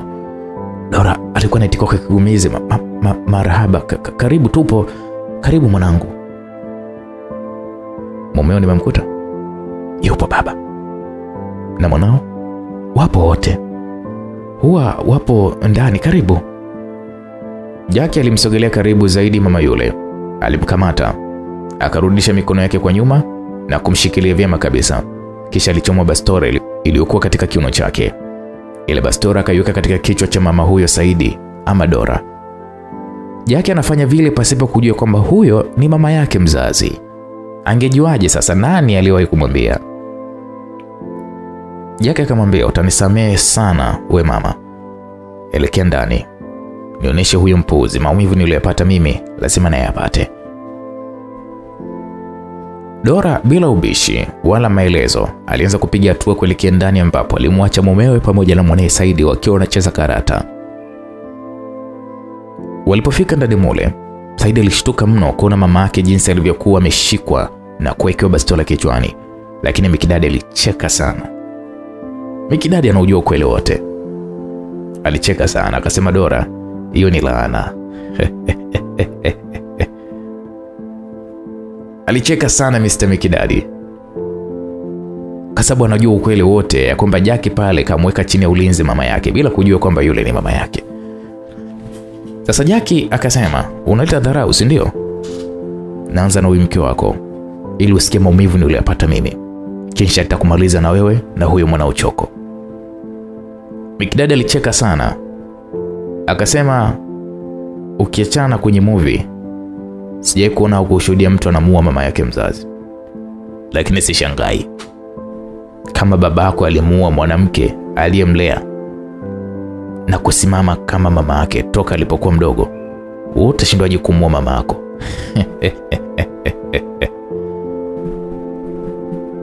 Naam, maneno yale ilimchanganya kidogo Jackie.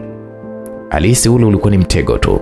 Alikoki vizuri bastola yake tayari kwa ajili ya kuweza kuifyatua katika kichwa cha mama yule.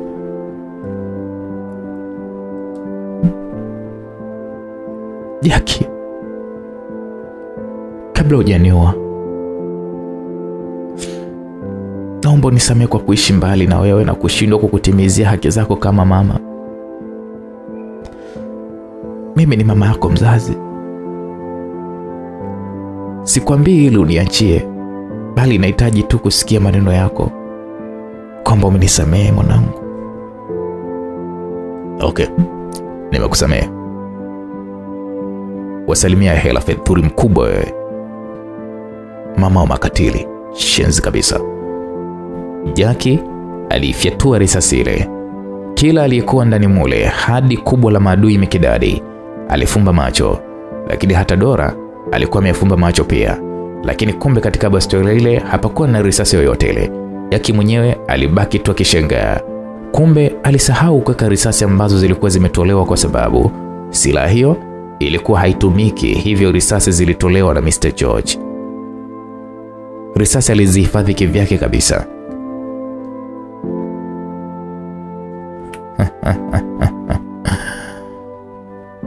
Alafu George ni mtunzaji kweli kweli. Hiyo silaha hadi wewe umeitumia. Si tulikuwa tunaishia tu kuiona. Tulikuwa tunaishia tu kuiona ndani na hatujawahi kuthubutu kuigusa. Dora, wedhuri mama mkatili. Naona umejizaa mwanamke katili wewe, si ndio?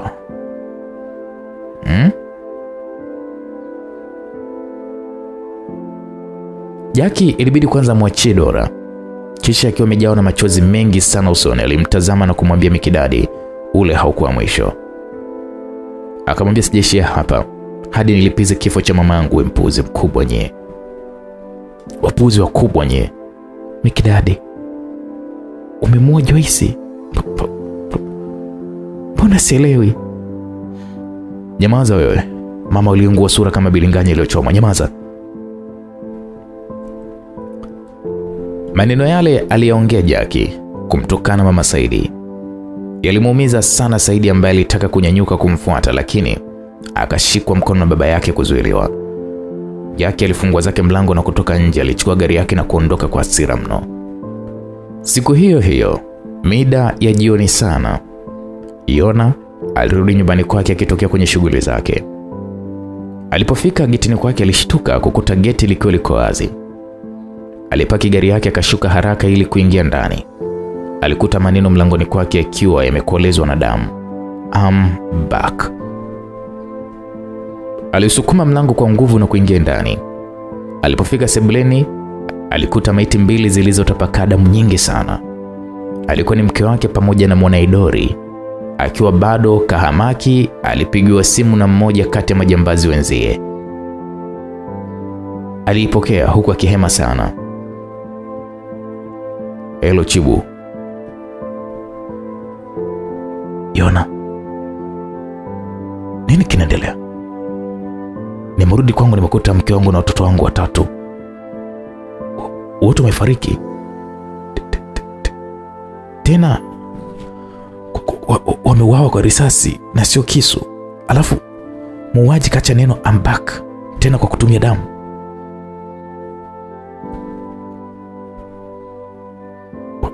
Unaongea nini? Hata kwangu ni hivyo hivyo. Hebu niache kwanza, ngoja kwanza. Yona alilia sana na kuanza kujutia mauaji yote aliyowahi kuyafanya. Alinama kujaribu kumtikisa mke wake huenda atamka, lakini alikwisha chelewa. Aliamua kwenda kuripoti, kutoa taarifa polisi, na miili ile ilipelekwa mochwari.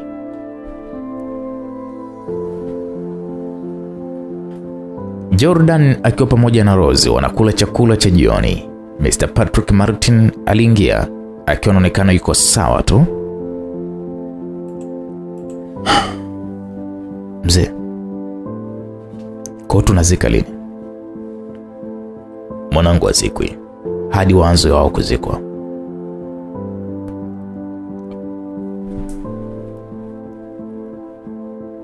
Naam, Jordan na Rose walitazamana usoni baada ya kupewa lile jibu.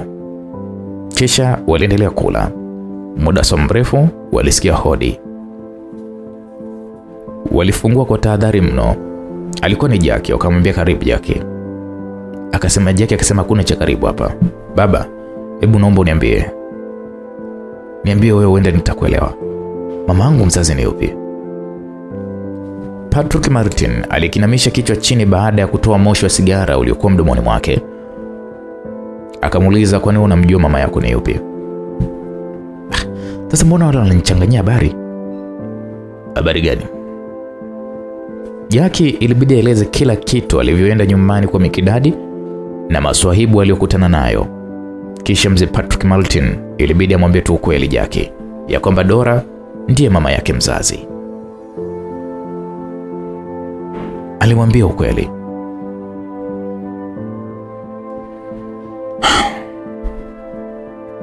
Kijana, ulikuwa unamuomba mama yako mzazi leo. Huyo ndiye mama yako, ambapo alikuacha kwa Joyce. Joyce amekulea kama tu mama wa kambo toka siku ya kwanza ulipozaliwa na kupelekwa kwake.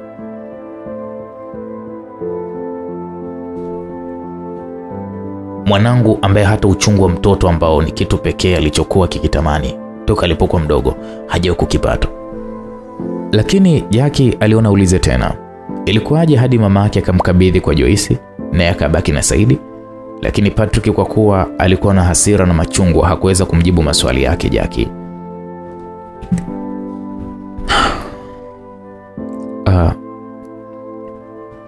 Mimi naona unahitaji kujua zaidi kuhusu mama yako, sio? Nenda magereza kamuulize babako. Mimi sio sawa kabisa, siko sawa. Hapa najipanga kwa kazi nyingine usiku. Jordan baada ya kusikia hivyo alinyanyuka mezani hapo alipokuwa amekaa na aketi na Rosie, kisha akasogea hadi pale alipokuwa Patrick Martin. Akamwambia, nakuomba babu, hebu punguza hasira ili tumalize hili jambo salama. Mimi nimesha teketeza watu wapatao 7 hadi sasa hivi. Hata nikisema nitulie na nini? Sitaki mwanangu aendelee kuumia. Aendelee kuumia na baridi la huko mochwari. Na nimesema simziki hadi waziko wao. Umeua mzee? Ndio nimeua. Na usiku naenda kumaliza. Naenda kumbalizia huyo mikidadi kubwa lao la familia yake yote. Jackie, Jordan pamoja na Rosie walimtazama kwa wasiwasi sana, maana mzee yule sasa alikuwa na kasi ya 4G kwenye kuua.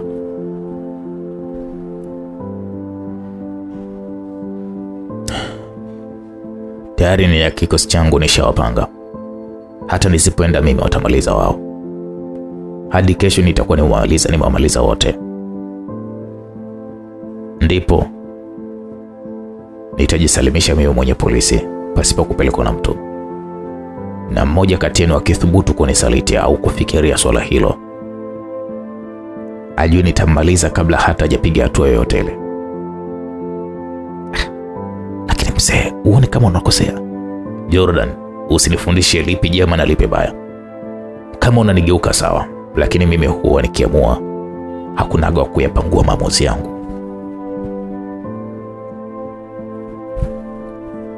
Jackie ilibidi aage kwa ajili ya kwenda kutafuta jeneza la mama yake. Alipotoka tu nje ya mlango ule, mzee Patrick Martin alicheka sana.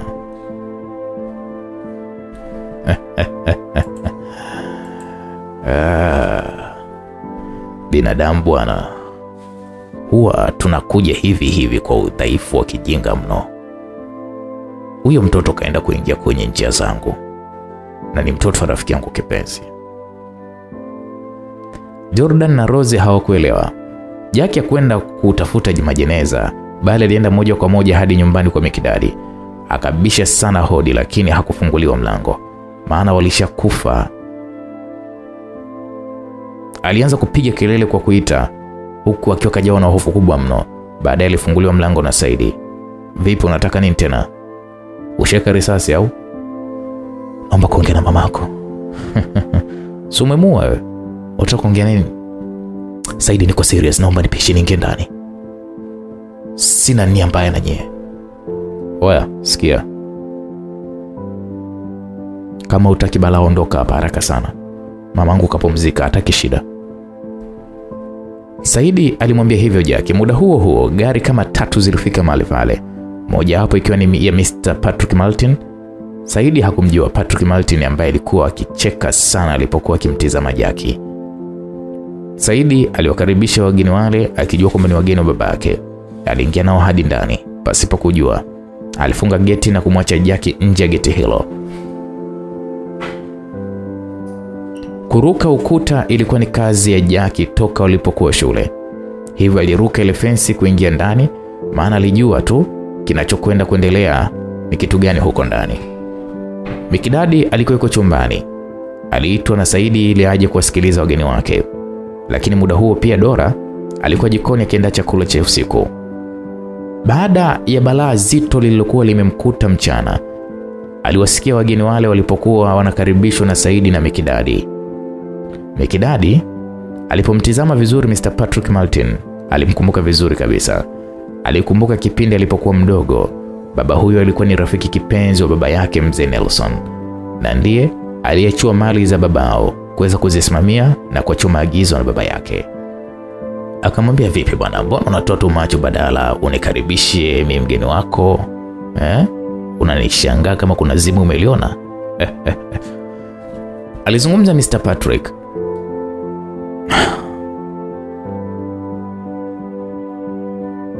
Yuko wapi binti yangu Dora? Mbona simuoni? Dora alikuja yeye mwenyewe kutokea maeneo jikoni. Alishtuka pia kumuona mzee yule ambaye alijua bado yuko jela huko Lindi. Akamsalimia, shikamoo. Marhaba binti yangu za siku. Kabla Dora hajajibu, Jackie naye aliingia ndani muda huo huo. Jackie alikutanisha macho yake na Dora. Alikimbia haraka hadi pale alipokuwa Dora, kisha akamshika mkono na kuanza kumvuta ili watoke nje. Saidi alikimbilia kati na kumzuia mama yake asiende nje na Jackie. Akamwambia, mama usiende nje, atakuwa huyo mpumbavu. Dora alimsukuma Saidi na kumwambia muache kwanza.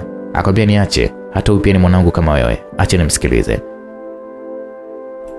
Hapo Saidi hakuona ujanja, maana hata Patrick aliongea na kusema kwamba awaache mtu na mama yake wazungumze. Jackie alitoka na mama yake hadi nje kabisa. Akawa anakimbia naye getini ili atoke naye nje. Saidi alitaka kuwafuata nyuma, lakini kabla hajatoka nje, alifyatulia risasi ya mgongo ile washtua hadi walikuwa nje. Dora aliposikia ule mlio wa risasi ukiwa umetokea kwa ndani kwake, aligeuza ili arudi ndani kwa kuangalia nini kinaendelea. Lakini Jackie akamwambia, mama usiende huko. Mwanangu. Huko acha tu niende huko ndani. Wewe kimbia tu, siwezi kumwacha mwanangu Saidi, sijui nini kilichomkuta. Mama, kuna hatari huko, hata mimi nakuhitaji mamangu. Maneno yale aliyatoa kwa sauti ya upole mno. Yalitokea kwa sauti ya upole, yakiwa yameambatana na machozi pia. Yalimtuliza kidogo Dora, ambaye pia alitoa machozi kwa kusikia maneno yale kutoka kwa mwanae huyo. Muda huo risasi nyingine zikasikika. Hapo Dora hakusubiri tena. Alipounyanyua tu mkono wake kwa nguvu kutoka katika mikono ya Jackie, alikimbia mpaka ndani kwenda kuangalia kuna nini. Alipofika mlangoni, alikutana na maiti ya mwanae kipenzi Saidi. Hakukauka sawa, akatupa jicho lake pembeni na kuona mwili wa Mikidadi ukiwa unaweseka. Muda huo hata Jackie aliingia tena mule ndani. Patrick Martin alikuwa tayari ameshaseti vizuri risasi kwa ajili ya kufyatua kwa Dora. Babu nakuomba babu, msamee mamangu, msamee, hana hatia huyu. Mzee alicheka sana, akasema, Jackie, hebu toka mbele yangu, usiniharibie kazi yangu tafadhali. Jackie aliona kabisa pale hakuna wa kuweza kumshawishi Mr. Patrick kuacha kufanya kile alichokuwa amekikusudia. Hakuona kabisa wa kumshawishi aache. Ulipotoa nje, nilimsamehe, japo nilijua tu atarudi. Sasa kwa kuwa amerudi, basi hii itakuwa ni hatima yake. Baada ya kuongea hayo, Mr. Patrick alifyatua risasi ambayo tayari alikwisha kuiseti, lakini kuna risasi nyingine ilitokea katika dirisha la sebuleni hapo. Ilienda moja kwa moja na kupiga mkono Mr. Patrick Martin kabla hajaruhusu risasi ile kuelekea kwa Dora. Jackie aliwahi haraka sana na kumshika mikono mama yake ili kimbie naye, lakini kuna watu wengine waliokuwa wameongozana na Mr. Patrick walitaka kumsaidia kwa kuwashambulia Jackie na Dora kabla hawajafika nje. Lakini walisikia sauti iliyotoka katika ile dirisha ikiwapa amri, mikono mpo chini ya ulinzi, wote mikono juu. Muda huo aliingia Jordan akiwa kaongozana na baadhi ya maaskari wengine pamoja na Rose wake wana. Rose pia alikuwa ni askari. Patrick alicheka sana kwa dharau. Alicheka sana akasema, nimekukuza mwenyewe alafu leo umekuwa adui yangu eti. Jordan akasema, hapana mzee wangu, naomba tu unisamehe kwa hili. Nia yangu haikuwa mauaji, nia yangu ilikuwa ni kutenda haki. Nashukuru sana kwa kunisaidia hadi leo nimekuwa hivi. Tumebahatika kuwakamata wahalifu waliosalia, waliohusika katika mauaji yote pamoja na ya mwanao.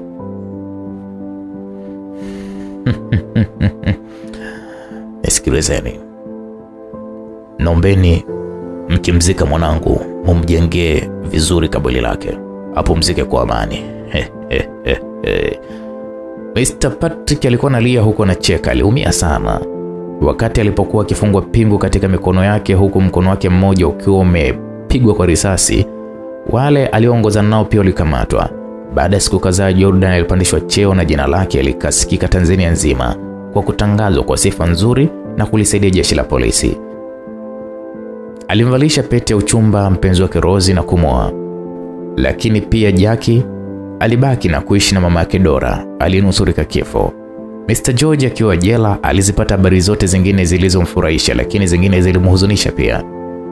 Huo ndo mwisho wa simulizi hii ambayo inatufundisha mengi sana. Malipo ya lolote utakalolitenda ni hapa hapa duniani.